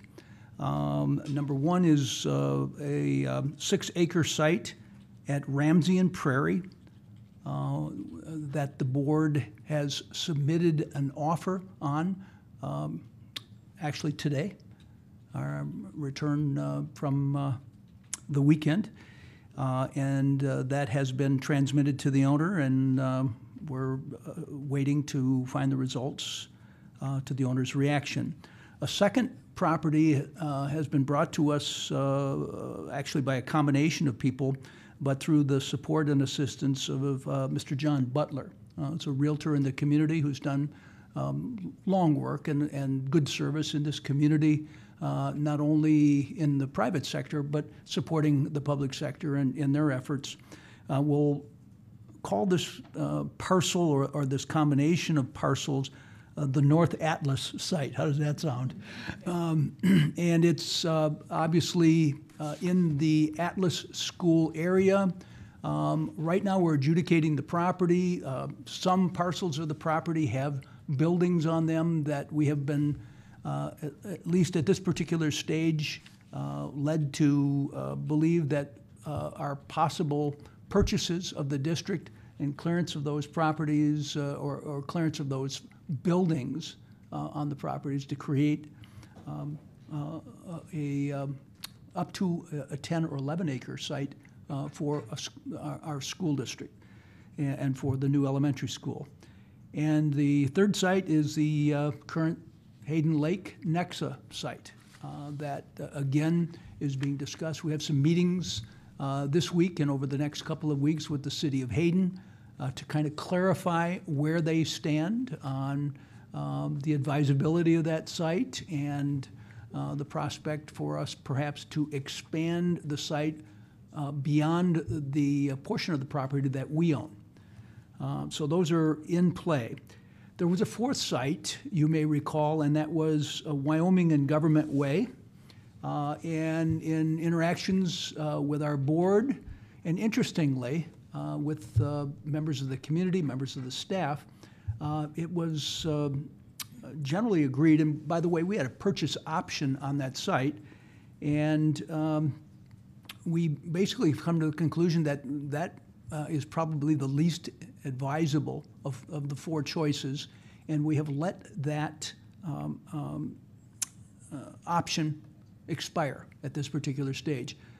Certainly, and there's a chance to look at it again in the future, but it's one at this particular stage that comes in a distant fourth of the four choices that are on record, and we've whittled them down to three. So a great deal of work yet to do, and again, our hope is that at our next board meeting, we can bring a recommendation to the Board of Trustees based on the work that all of us have done. And I want to make an editorial comment here, and that is we've done this in somewhat of an uncharacteristic way, and that is based on the fact that we lost a superintendent last spring and a chief business official last spring.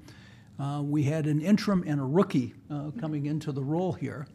And our board chair and members of our Board of Trustees stepped up and said, we cannot let this wait, that we have to stay on task, keep working on this, keep compiling opportunities and evaluating property purchase options.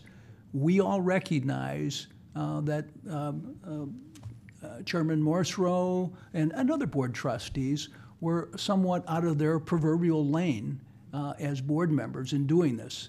But thank goodness they were, because the work that's been done by our trustees and now with the new staff members catching up on this has kept us in play and has kept this process in play and kept us moving forward.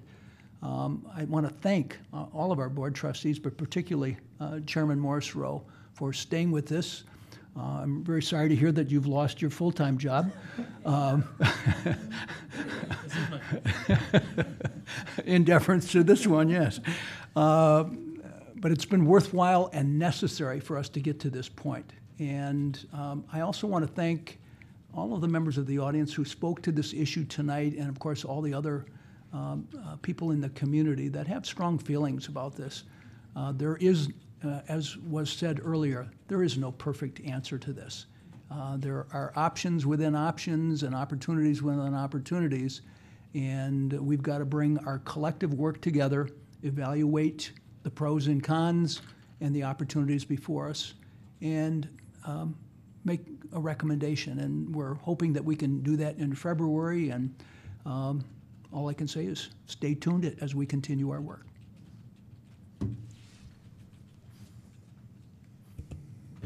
Board members, any questions, comments on that? Well, we should know the status of some of these offers that are on the table pretty soon, I assume. Could we possibly make the decision before the February meeting? We have a special meeting and make a decision if we need to. I guess maybe we don't need to do that, but I do think we need to make a decision. And I've been feeling pressure. I know that other board members have been feeling the same thing, that we come up with a decision. It seems like it's ever changing. This is the interesting new information this evening from Hayden City Council and other people that have spoke.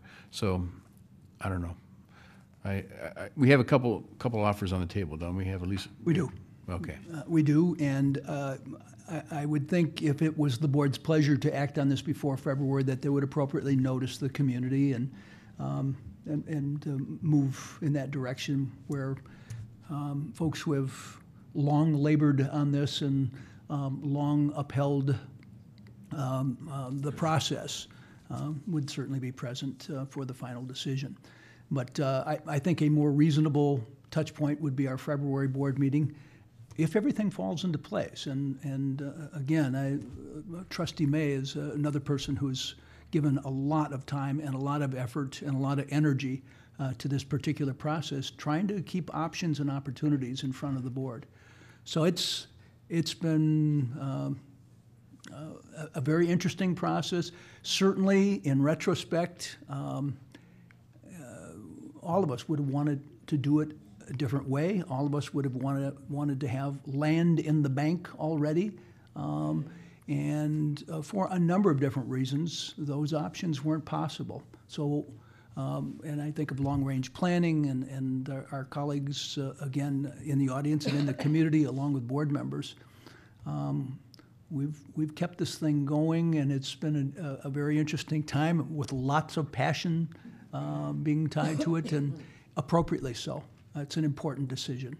And I'm profoundly confident that this board will make a great decision, and that if indeed we meet the timelines that are before us, that we're going to open a terrific elementary school in the 2019-20 school year, just like we have before throughout this district. So. And if we do that, will you be there to cut the ribbon? I'll be there to throw a shovelful of dirt if you invite me. And I'll be wearing my hockey jersey, not a suit. I'm very excited about, again, when I talk with Steve and board members and members of this community about the energy that is behind all of this work and the focus on the present and the future in this community. Lord knows that no matter how hard we try, we can't hope for a better past. What has happened in the past has happened. We can learn from not only our successes, but as importantly, from our mistakes. And it's a collective ours, because you weren't a seated board when a lot of this went on. But I think they were people who, just like you, were hardworking, well-intended, well-focused, and dealing with the issues of the day and the resources that they had available to them. But we've got to push ahead, and I'm really confident that we're going to get there and we're going to make a great decision. So again, thank you. Okay, well, thank you for your efforts. I know we're trying to tie up some loose ends, so we're making sure when we are making a decision, we have all the information that we can to make the best decision we can. So, thank you, Dr. Olson. Okay, item F, which is for info, is our policy discussion on 3265, which is the personal electronic devices.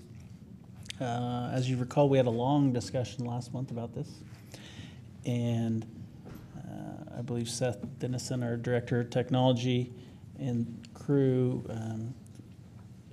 took the feedback that we gave last month and have made revisions to the policy, and that was included in our packet today. So did I sum that up pretty good, Seth? Okay.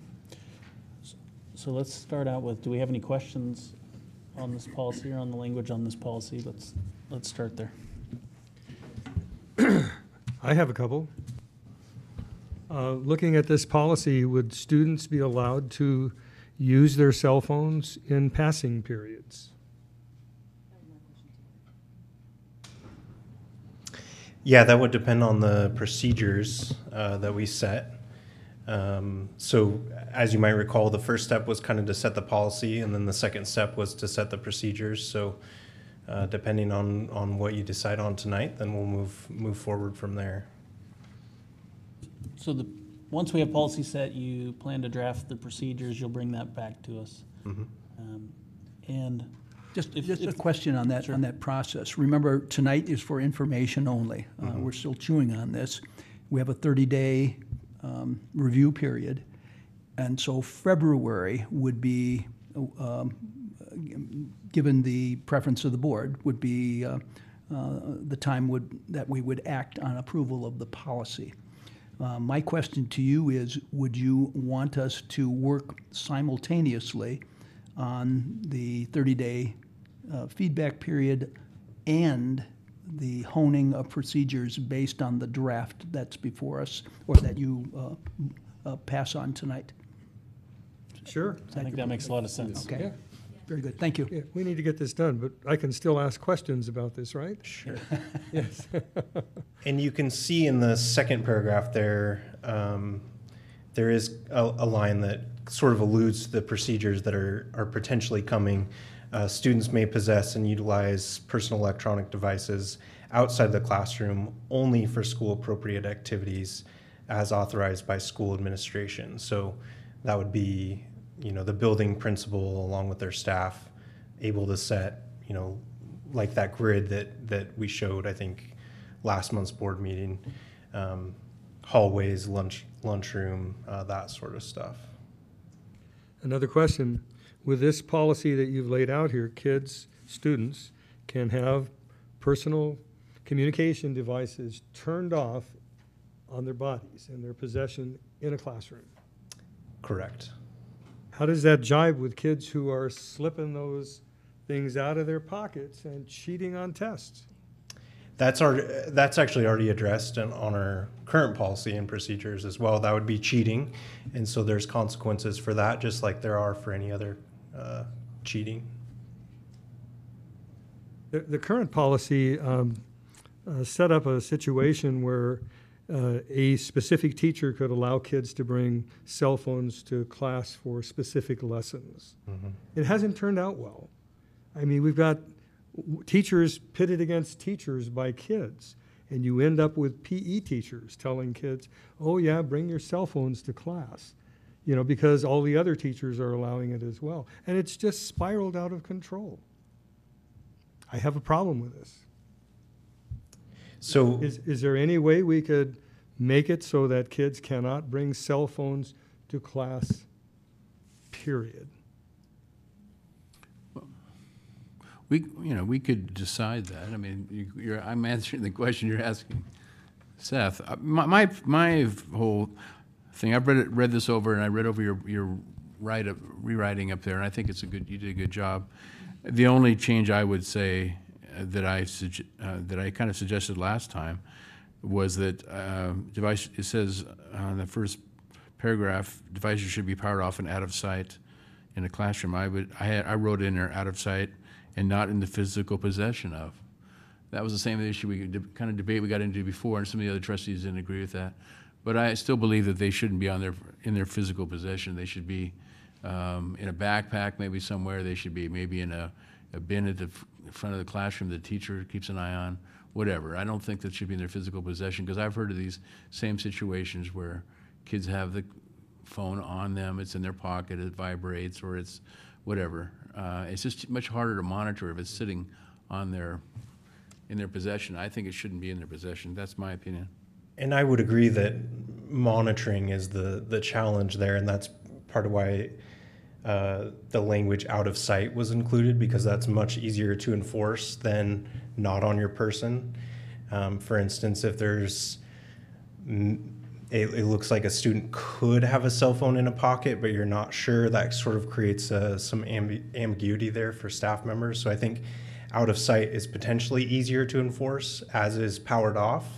In the example that you gave, Trustee Eubanks, seeing a cell phone on underneath a desk, for example, that obviously does not meet this policy, and so that makes it relatively easy to enforce. But what if you don't see it?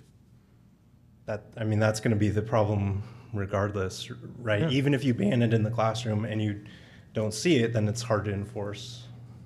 I'm concerned about these kids who get straight A's in some of these difficult classes, and they have their cell phones in their possession, and then they take a standardized test and they bomb. I have a problem that you're kind of,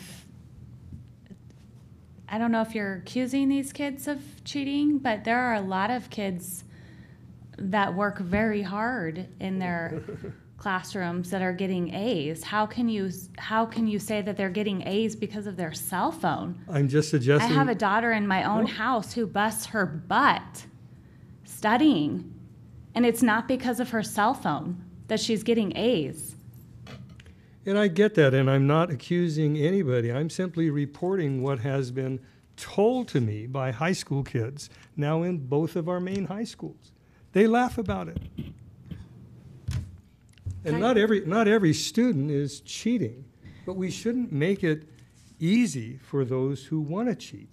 And I think as long as we have this addictive device in their pockets, as long as we have this attention-grabbing 24/7 kind of an electronic narcotic at their disposal, I think we're just tempting too many kids. I'm not talking about the majority. I'm talking about some kids. And I come to this as a 43-year veteran classroom teacher. And I've been there. You know, if kids have an opportunity to cheat, some of them will. And sadly, they'll find another way to cheat. The kids that you were talking about. It's just fact. So we can't punish everyone else and just say that this is going on. And I'm sorry, if a teacher is giving a test in a classroom and a kid can take his cell phone out and look stuff up and not get caught, that is a problem. That's a problem with the teacher giving the test in the classroom. They're not pulling them out like you just demonstrated. They're sitting there with a table over them, and they're doing it under the table. And they're able to negotiate this thing and get information and just lean back and look. It's hard to detect this. If the cell phone is not in the classroom, not in their possession, the problem is solved. I just have a question about the policy, just some wording on it. Okay. And I think we're all on the same page that we want to create a policy that limits or eliminates the use of cell phones in the classroom. But we must create a policy that is enforceable and that has longevity. We have yo-yoed between policies now in the last decade. It would be my hope that we create a policy that we are not adapting in 2, 3, 4, 5 years. Thank you for this policy. I think it's a great start. The only question that I have, or not a great start, I think it's great, is I'm confused by the wordage of students may possess and utilize PEDs outside of the classroom only for school-appropriate activities. And I felt as though you're using language that would be difficult to quantify and enforce. So if we're going to allow students to check work schedules, parents' request to pick up children, that's not a school-related activity. So I was confused by what you were going with that. Yeah, and that was probably something I would define in the procedures, is what's appropriate for school use. You know, we could get into the social media aspect of things if we're wanting it to be solely just communication for. I don't think that we can tell a 17 or 18-year-old when they're at lunch on their free time, you know, how they can use a digital device. I hear what you're saying, that these are addictive devices, they're abused, students are maltreated, but we also have to teach them digital citizenry. And by really mandating what adults, these are young adults, head off to college and into the workforce, creating policy that's going to be virtually impossible. Is a principal going to go around to each student at lunch and make sure that they're doing school-appropriate cell phone use? So let's write a policy that is enforceable and is tight and in the best interests of the student and the staff and the principal and the district. And then let's use education to say, what is appropriate cell phone use? Let's get some sort of, you know, digital literacy education going, but a policy I don't think that's so restrictive on what they're doing lunchtime between classes. If they have block scheduling and they've got 20 minutes here and there, maybe they're applying for college. I don't know what they're doing, but can we adjust that terminology if we all come to agreement? Yeah, I have a meeting place for you on this. I'm fine with kids having their cell phones available to them during lunch. That would be like employees in the workplace nationwide. I mean, most places where you work as an adult in the adult world, you can use your cell phone whenever you want during lunchtime. But during work time, I wonder how many young people under the age of 30 in our country have lost a job in recent years because of their misuse of a cell phone.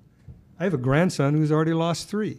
So between lunchtime would be fine. but passing between classes wouldn't be fine? I mean, I think we have to be careful. I hear what you're saying. The next question I had, and I think this is what Dave's frustration, and I feel the same frustration, is that I had a parent today saying, oh, my student's doing his driver's ed during class.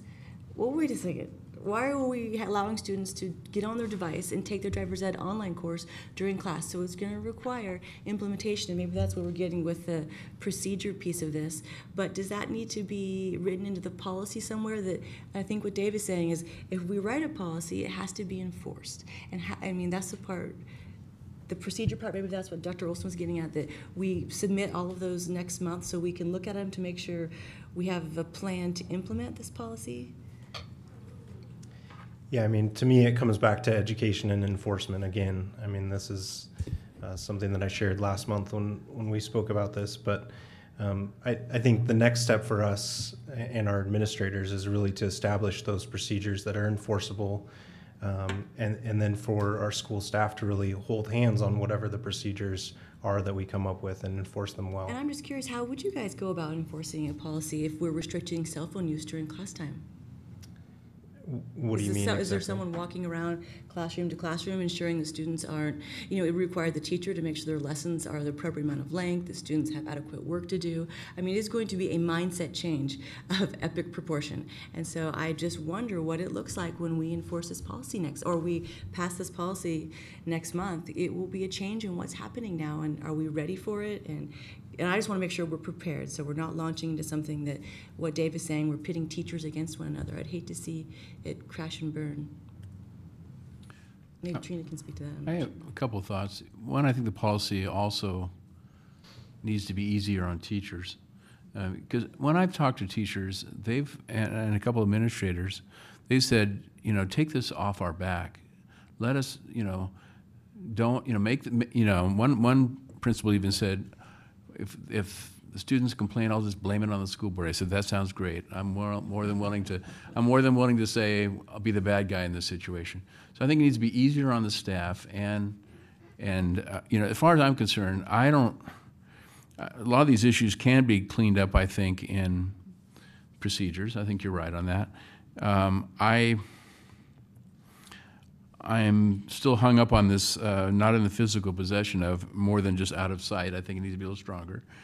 As far as the between classes and lunch time, when I've talked to some principals, they've kind of wanted that discretion. They wanted that discretion within their own building to make up those kind of rules as to what happens outside the classroom. And maybe the board can be the heavies inside the classroom. We can be the ones that say, this can't happen in the classroom. But outside the classroom, I'm fine with trusting the principals and whatever other staff, the district administration, whatever, to come up with procedures that work in a particular school between classes or at lunch hour. But I'm pretty solid. I haven't, we've been all working on this thing for a few months here, and the more I think about this, I'm just really think we're doing the teachers a favor and doing the students a favor by having a pretty solid policy that they're not in their possession. Just this morning, I listened to a news article, a news thing on CBS News about that some stockholders of Apple had requested that Apple come up with more restrictions, more controls over the iPhone when dealing with juveniles. I see you're shaking your head. You probably saw the same news thing. I thought it was really interesting because they're basically saying this is an addictive device. We need to give parents more control over the situation, and these stockholders are asking Apple to come up with some better ways to control the use of this. We can't control what Apple does or with their iPhone, but we can control what happens in the classroom. We can say, and I think we should make it as easy on teachers as possible. That's why I say it's off. It's not in their physical possession. Teacher doesn't have to deal with it, it's just, and I mean, there will be some degree of enforcement, of course, and there is going to be a cultural change here, but I think that's what we need to do going forward. That's my opinion. All right, let me try to get a little resolution here, just clear up a couple things. Seth, on the policy, it's going to define things by grade level, if I recall from before. So there's going to be a set of rules at elementary, which is no device, and a separate set of rules for middle school and high school. Is that For the procedures, yeah, that was one suggestion that our administrators had, was that we better delineate between middle school and high school. So yes, that was our intention. I think the bulk of our discussion, and let's make sure we're correct, is we're talking at the high school level. And are we somewhat unanimous in envisioning the lower levels as much more restrictive? Like right now, elementary is no cell phones. Yes. Bell to bell. Okay. All right. Trustee Eubanks and Trustee Hearn have both raised the idea of not on the person, and I think we need to give some clear direction on that. So I think we need to poll. You know, I know where you two stand. I know where I stand. Lisa and Tambra, where are you on not in their physical possession? Would be the opposite of Tom and Dave. As long as it's on them and off, I don't have a problem with that. Okay. So you're okay with the current language of Yes. powered off and out of sight? Yes. And Lisa? Okay, I am too. And I hate to boil it down to doing it that way, but we got to come up with some consensus or a majority rule, I guess, on it. Casey, But I mean, I think we still keep working towards, I would personally, before we vote on this, I would very much would like to see the procedures, because that's going to make up a huge chunk of this. And So- from my side, I just want to clarify one thing, because I think this is, I hear both sides and it's kind of confusing. So would this policy be stating if, for instance, we're talking about high school, the student finishes they've done their lecture, they've done their assignment, and is the teacher then allowed to say, well, you can get on your cell phone? Or are we saying, no, even if they finish their work? No, it has to be. So I just want to make sure I'm clear on what this is saying. If you look towards the bottom there, it really defines educational purposes. So I think it would have to have a legitimate, specific, Quizlet or time-bound whatever. educational purpose. That's what I was hoping. That third paragraph down really was the attempt at defining some of that to try to get away from some of that just carte blanche use. Hey, one of the problems we have with our current policy was it left too many loopholes and too much wiggle room. And so many kids have just run right for them. And that's why we have the problems we have today. I would like to see a policy that's tight, that's simple, that's commonly understood by everybody, and with no wiggle room, no loopholes. I mean, having been a classroom teacher for most of my life, the idea, and I mentioned this at our last meeting, of trying to explain to kids the intricacies of conjugating irregular verbs in Spanish while somebody's looking at who knows what on their cell phone and not paying any attention is just infuriating. I don't want to have to deal with that at all as a teacher, and I don't think any of our teachers should have to deal with it either. That's why I believe the cell phone should not even be on their person in a classroom. But let's get rid of any loopholes, any wiggle room. And when you start talking about, well, maybe we could let them do it here, maybe we could let them have them there or whatever, it's just going to end up the same way.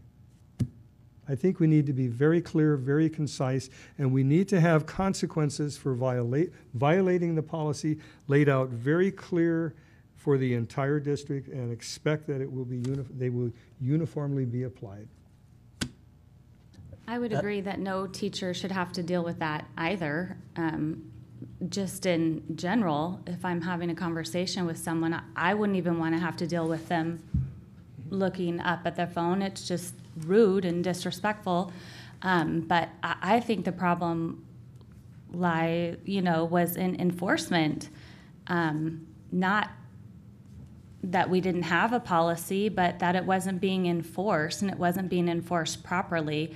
So we really need to make sure that it is enforced and that our building administrators are enforcing it, and making sure that teachers aren't pitted against teachers or whatnot, what's been taking place. But they're going to have to step up and just make sure that it's being enforced, making it easier for our teachers.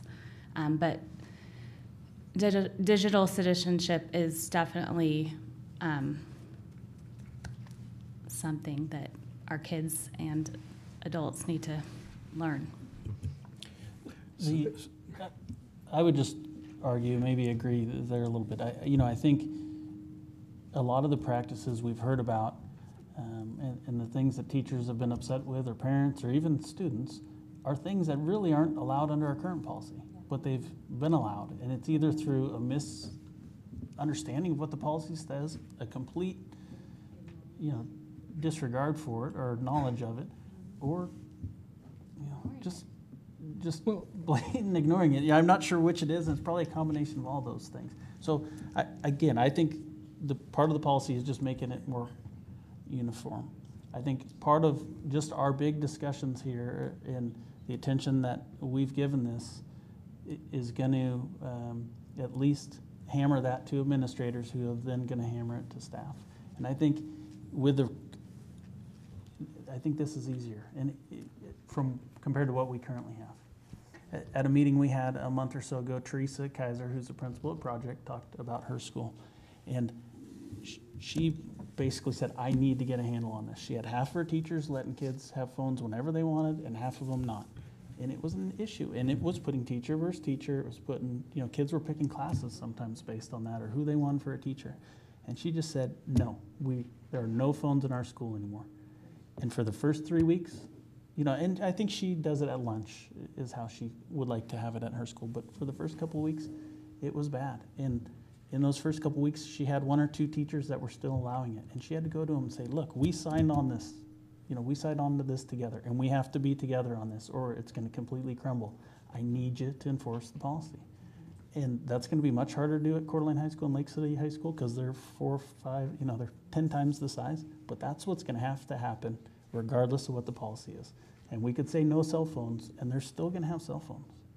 Kids who want to cheat are still going to cheat. They're going to go in the bathroom to do these things. They're just going to go to the bathroom more if they want to communicate and cheat with their buddy. I just want to add to that. 43 years ago, kids were cheating, and there weren't cell phones. I spoke to a teacher at Venture, and he's a science teacher, and he said it has transformed their school, but they all uniformly enforce it, and that's been the key to success for them.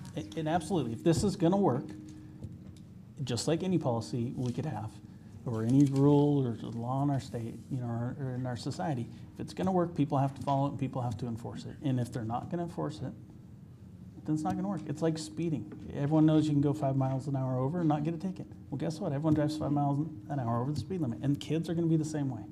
If they all know I can pull it out when I finish my work, they're all going to pull it out when they finish their work. And so we have to say no, and then we have to expect that that's going to happen as it trickles down. If it doesn't, then we do this again. I have another question, okay? And this is about liability, the district's liability, the school's liability for these devices. Some of these devices are now costing more than $1,000. If one of them gets stolen, if one of them gets damaged, if somebody throws it in a basket and someone else drops a 20-pound weight on it and it's destroyed, are we liable for this? Is the teacher liable? That's Is that made very clear? That's specifically addressed in our procedures. Again, that by bringing a device on to our campus, they're assuming liability. Just like if you had your cell phone in a grocery store and you dropped it, the grocery store is not going to be liable for that. You would be. What if the teacher broke it? Never mind, that was a joke. So just to be clear, in my mind, the board's division is only. We seem to be pretty united in not wanting the cell phones on in the classroom. We're with only rare circumstances where the teacher authorizes it for specific reasons, and then in most cases, students would be using laptop computers or wherever else we have in the classroom. The main division seems to be over whether or not they should be in their physical possession. Mr. Eubanks and I think they shouldn't be. Other trustees think they should be. So I'm just trying to be clear. If that will make me help me make a decision on how I vote when this thing comes up, because I may not support the policy if those wording is not in there. But I'll think on that for the next month. One other thing I'd like to bring up, and then I'll shut up about it, but letting kids access their cell phones during passing period. passing period is about 5 minutes long in most of our schools. And it's designed to allow kids time enough to get from one class to another class, maybe stop by their locker, pick up needed school supplies, homework, whatever for the next class, and maybe visit the restroom quickly. If there's enough time in that for them to also pick up their cell phone and do whatever they're going to do on their cell phone, I would suggest they have too much time during passing period. And I think that in itself would be a distraction. I think it would promote tardiness. And why on earth would somebody, some student, need to know between two classes whether someone else is throwing a party Saturday night and they're not invited? Why on earth would they need to know that mom has a sandwich for you that she's going to drop off in the main office? When the main office gets it, they're going to give it to you anyway. I have a concern about cell phone usage between classes. I would like to see cell phones not on students' possession, in students' possession, from the opening bell until lunchtime, and then after lunchtime until the end of the school day. I would vote for that in a heartbeat. And I will probably be alone, and that's fine. But I've been in a classroom situation and in a school situation for decades, and I just see all kinds of problems coming out of this.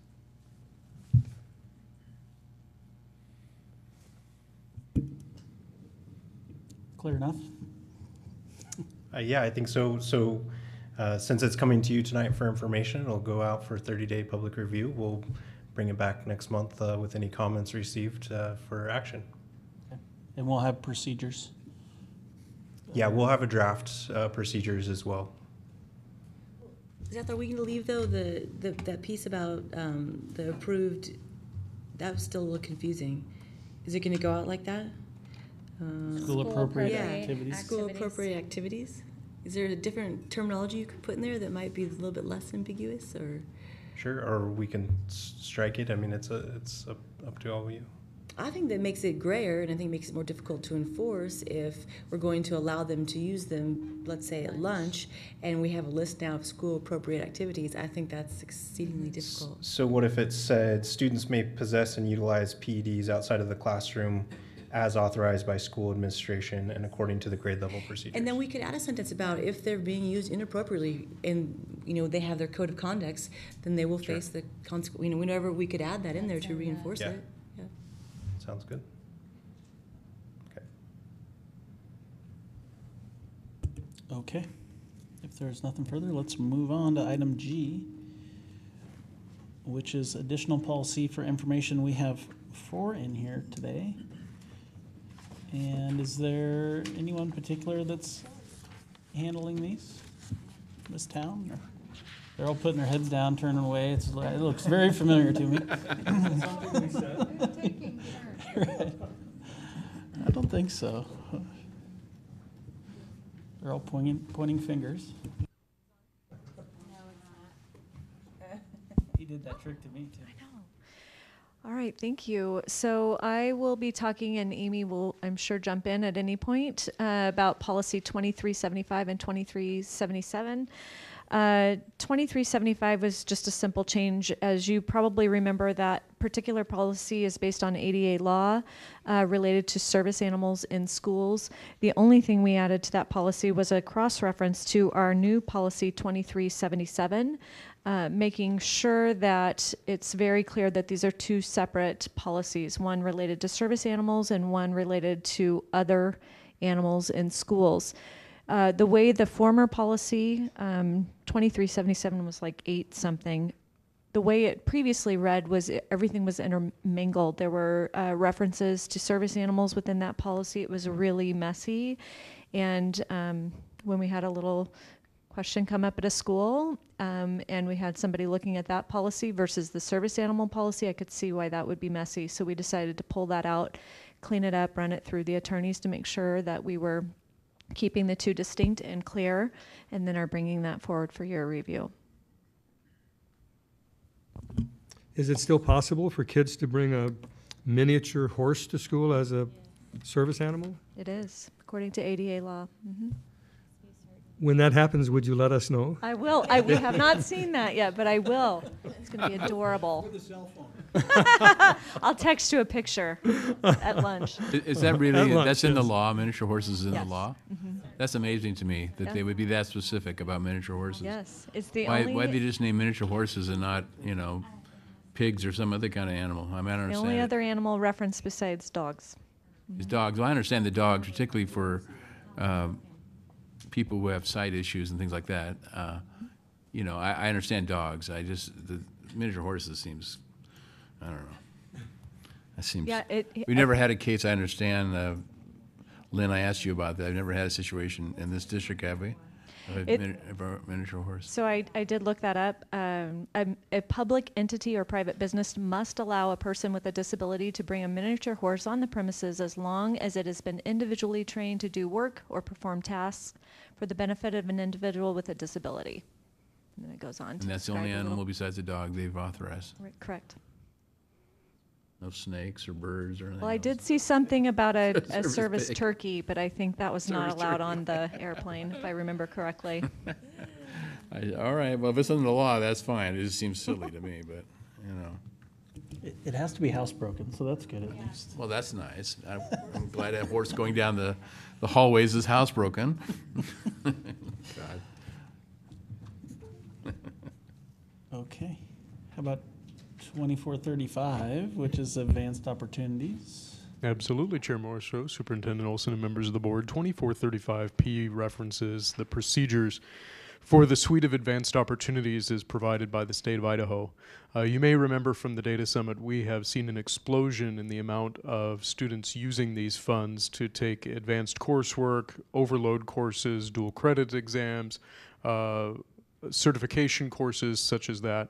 With that has also come a variety of what ifs and who is qualifying in which areas and some gray areas. 2435 attempts to simply make sure that we are consistent throughout all of our district schools, that students are really taking the responsibility for soliciting for the funds, who is responsible for maintaining the quality of the use of those funds, and then the communication, of course, back to the parent or guardian. Questions on this one? Dr. Nelson, I had one just at the beginning. It says students should make sure that they and their parents or guardians have carefully read the program's provisions. Correct.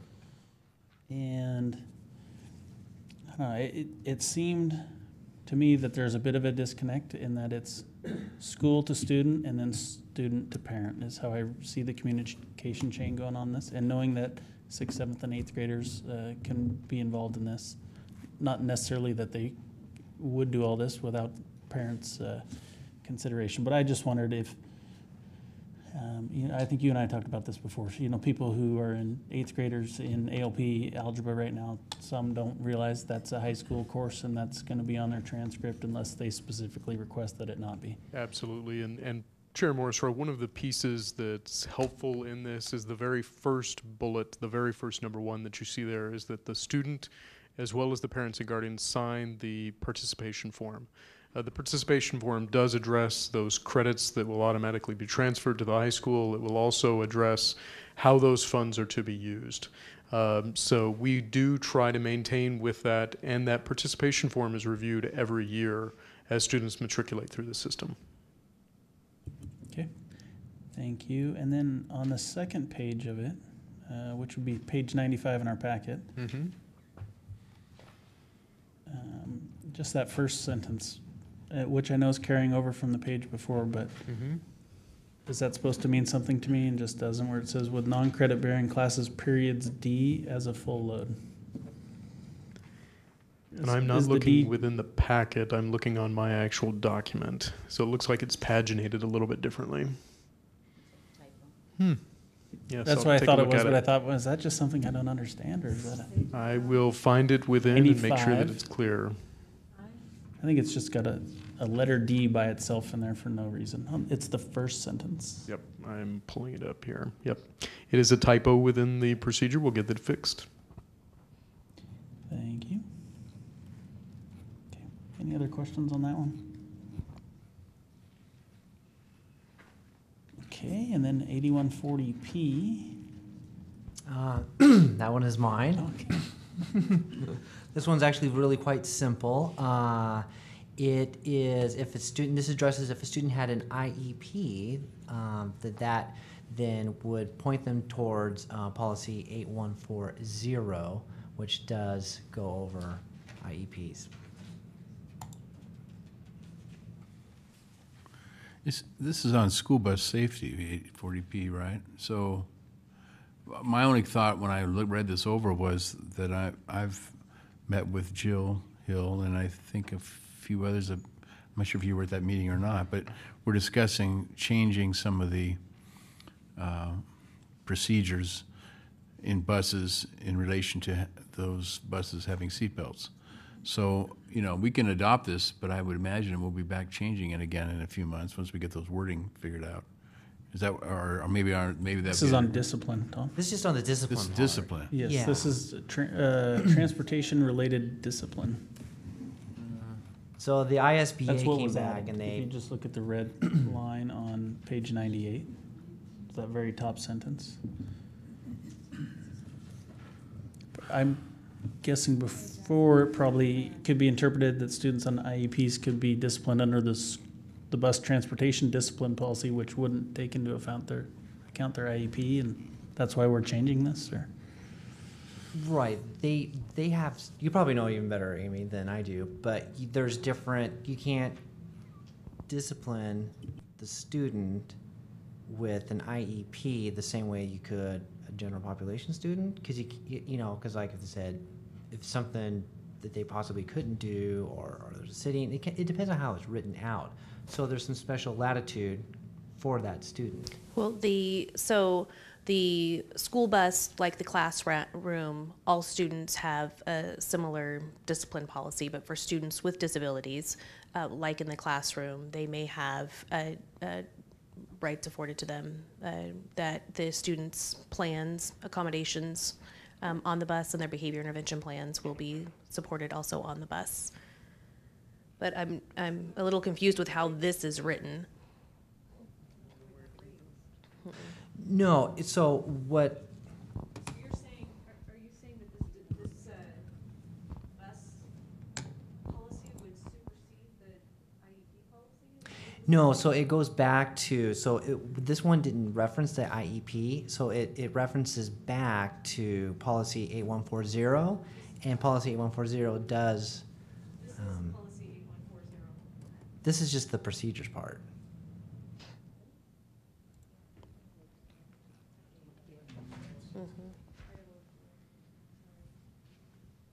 But if there's too much confusion here, we can revisit this, Tom. Well, does policy, maybe the actual policy more specifically defines how a student on IEP is disciplined on a bus? Right, I think she's pulling it up. Someone pulling up 8140? On a mic, please, for the audience. I had a question about the severe infractions. Should we wait till we sort it out, or? So it's just talking about, in 8140, it's talking about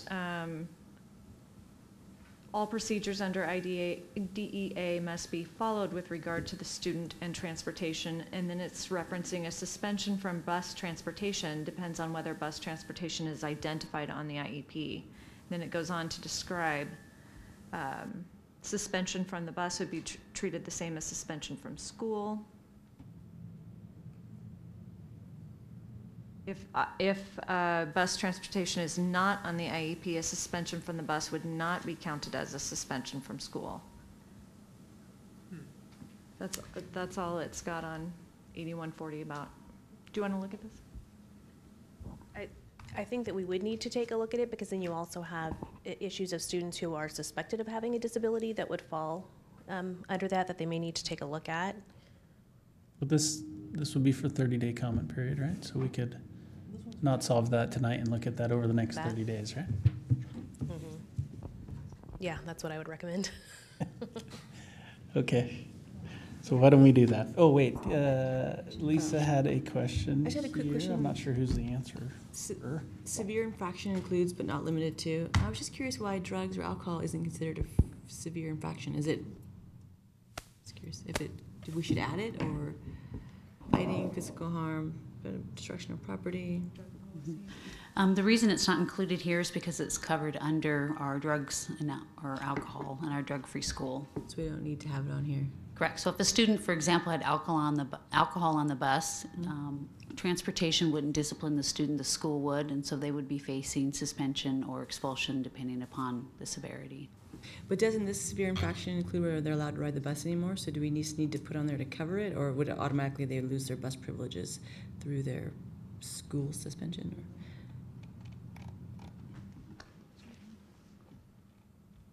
They would automatically lose their bus privileges as well as face consequences at the school.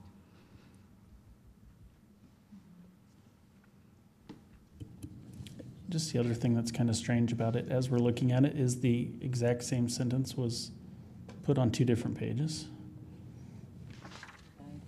Yeah, the IEP sentences. That's because it's really It must be. Apparently. Okay, we're getting delirious now. Okay. And if nothing further, we'll see that next month. Okay, we're into action items, folks, and it's 7:30. We're 30 minutes behind schedule. Let's see what we have here. Item H is social studies graduation requirements. Dr. Nelson. Yes, sir. Chair Morrisroe, Superintendent Olson, and members of the board, we had presented to you last month a challenge, and the challenge is that we currently do not meet state graduation requirements with placing world histories in the humanities graduation bucket. It was a decision made several years ago when graduation requirements were changing. What our request to you is, that has received 30 days public review, is to move our world history local graduation requirement, not a statewide graduation requirement, that is a Coeur d'Alene specific requirement, move it out of humanities, still require the same number of 2 credits, but simply count it as a social studies credit. In addition, what that would do is actually provide a little bit more flexibility for our students. We are already talking with our social studies providers at the high schools of possible new course proposals that would diversify that requirement a little bit more, still focusing on world history, but giving a little bit more choice. So again, moving 2 credits from humanities out, moving 2 credits from humanities into social studies is the request for you this evening.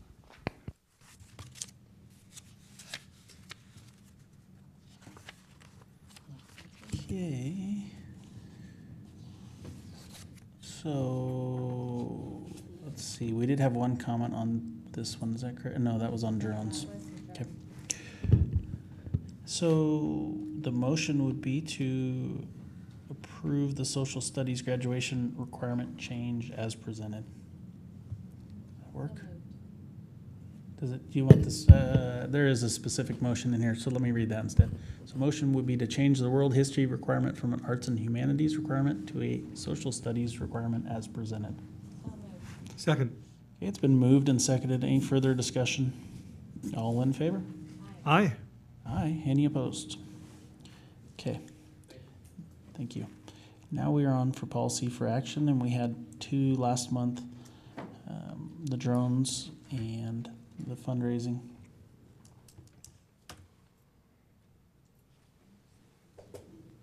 Any questions on this?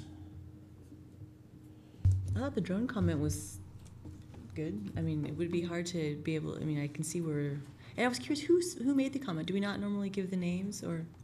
It could have been. Who was it? They're not, yeah. They don't give their They name. don't give it? It seemed like it was a teacher, perhaps, because he knew, it seemed like he knew what he was talking about.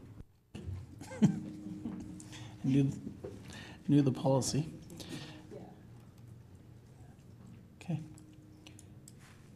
So the motion before us would be to approve policies and procedures as presented.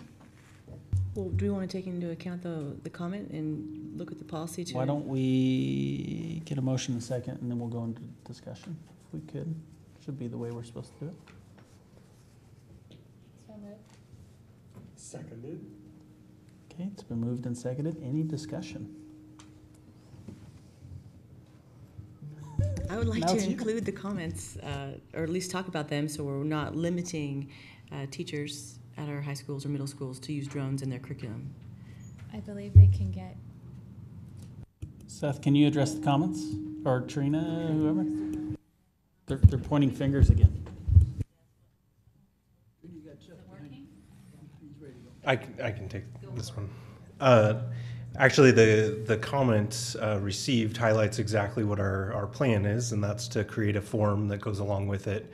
Really what we were wanting to do with this policy was allow the use of drones on our campuses with some rules in place protecting the school district's liability, of course. So our intent certainly is not to ban them, but rather to just put in place some steps to follow when using them with students.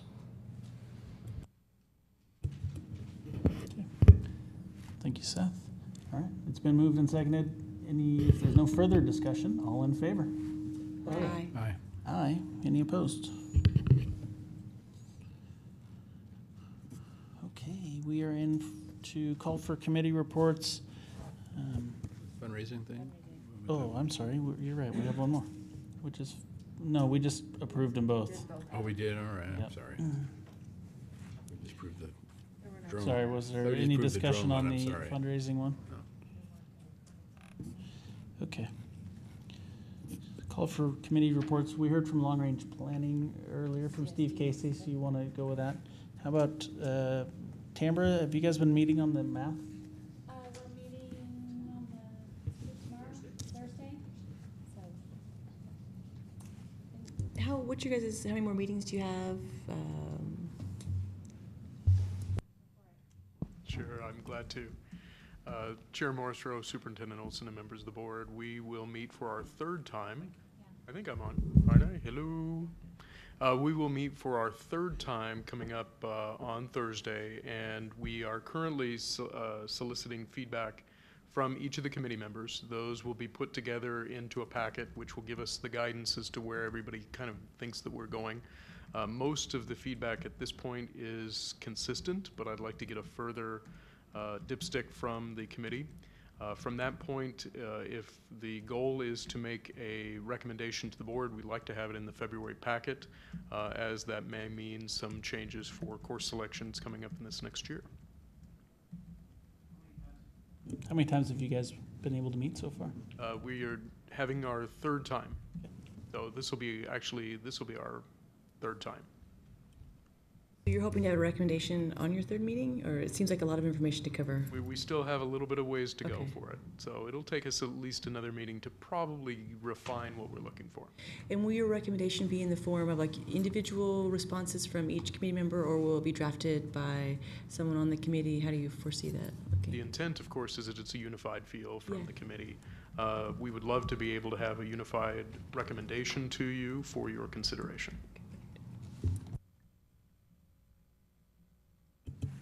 Okay. I would say. Okay, and then item K is just a couple important dates coming up as I don't think we've heard tonight, but on January 19th, we have a budget workshop. No one brought that up for some reason. And then on January 22nd, we have our special meeting with the superintendent search. At the district office, that was moved to the district office, 1 o'clock. We have so many meetings coming up in the next month. Are we getting extra pay for the next month? Quadruple for the month. Quadruple, okay, yeah, all right, We're thanks. gonna have to dip into the All right. fund balance to do that, but. If there's nothing further, meeting is adjourned. At least it's 4 times.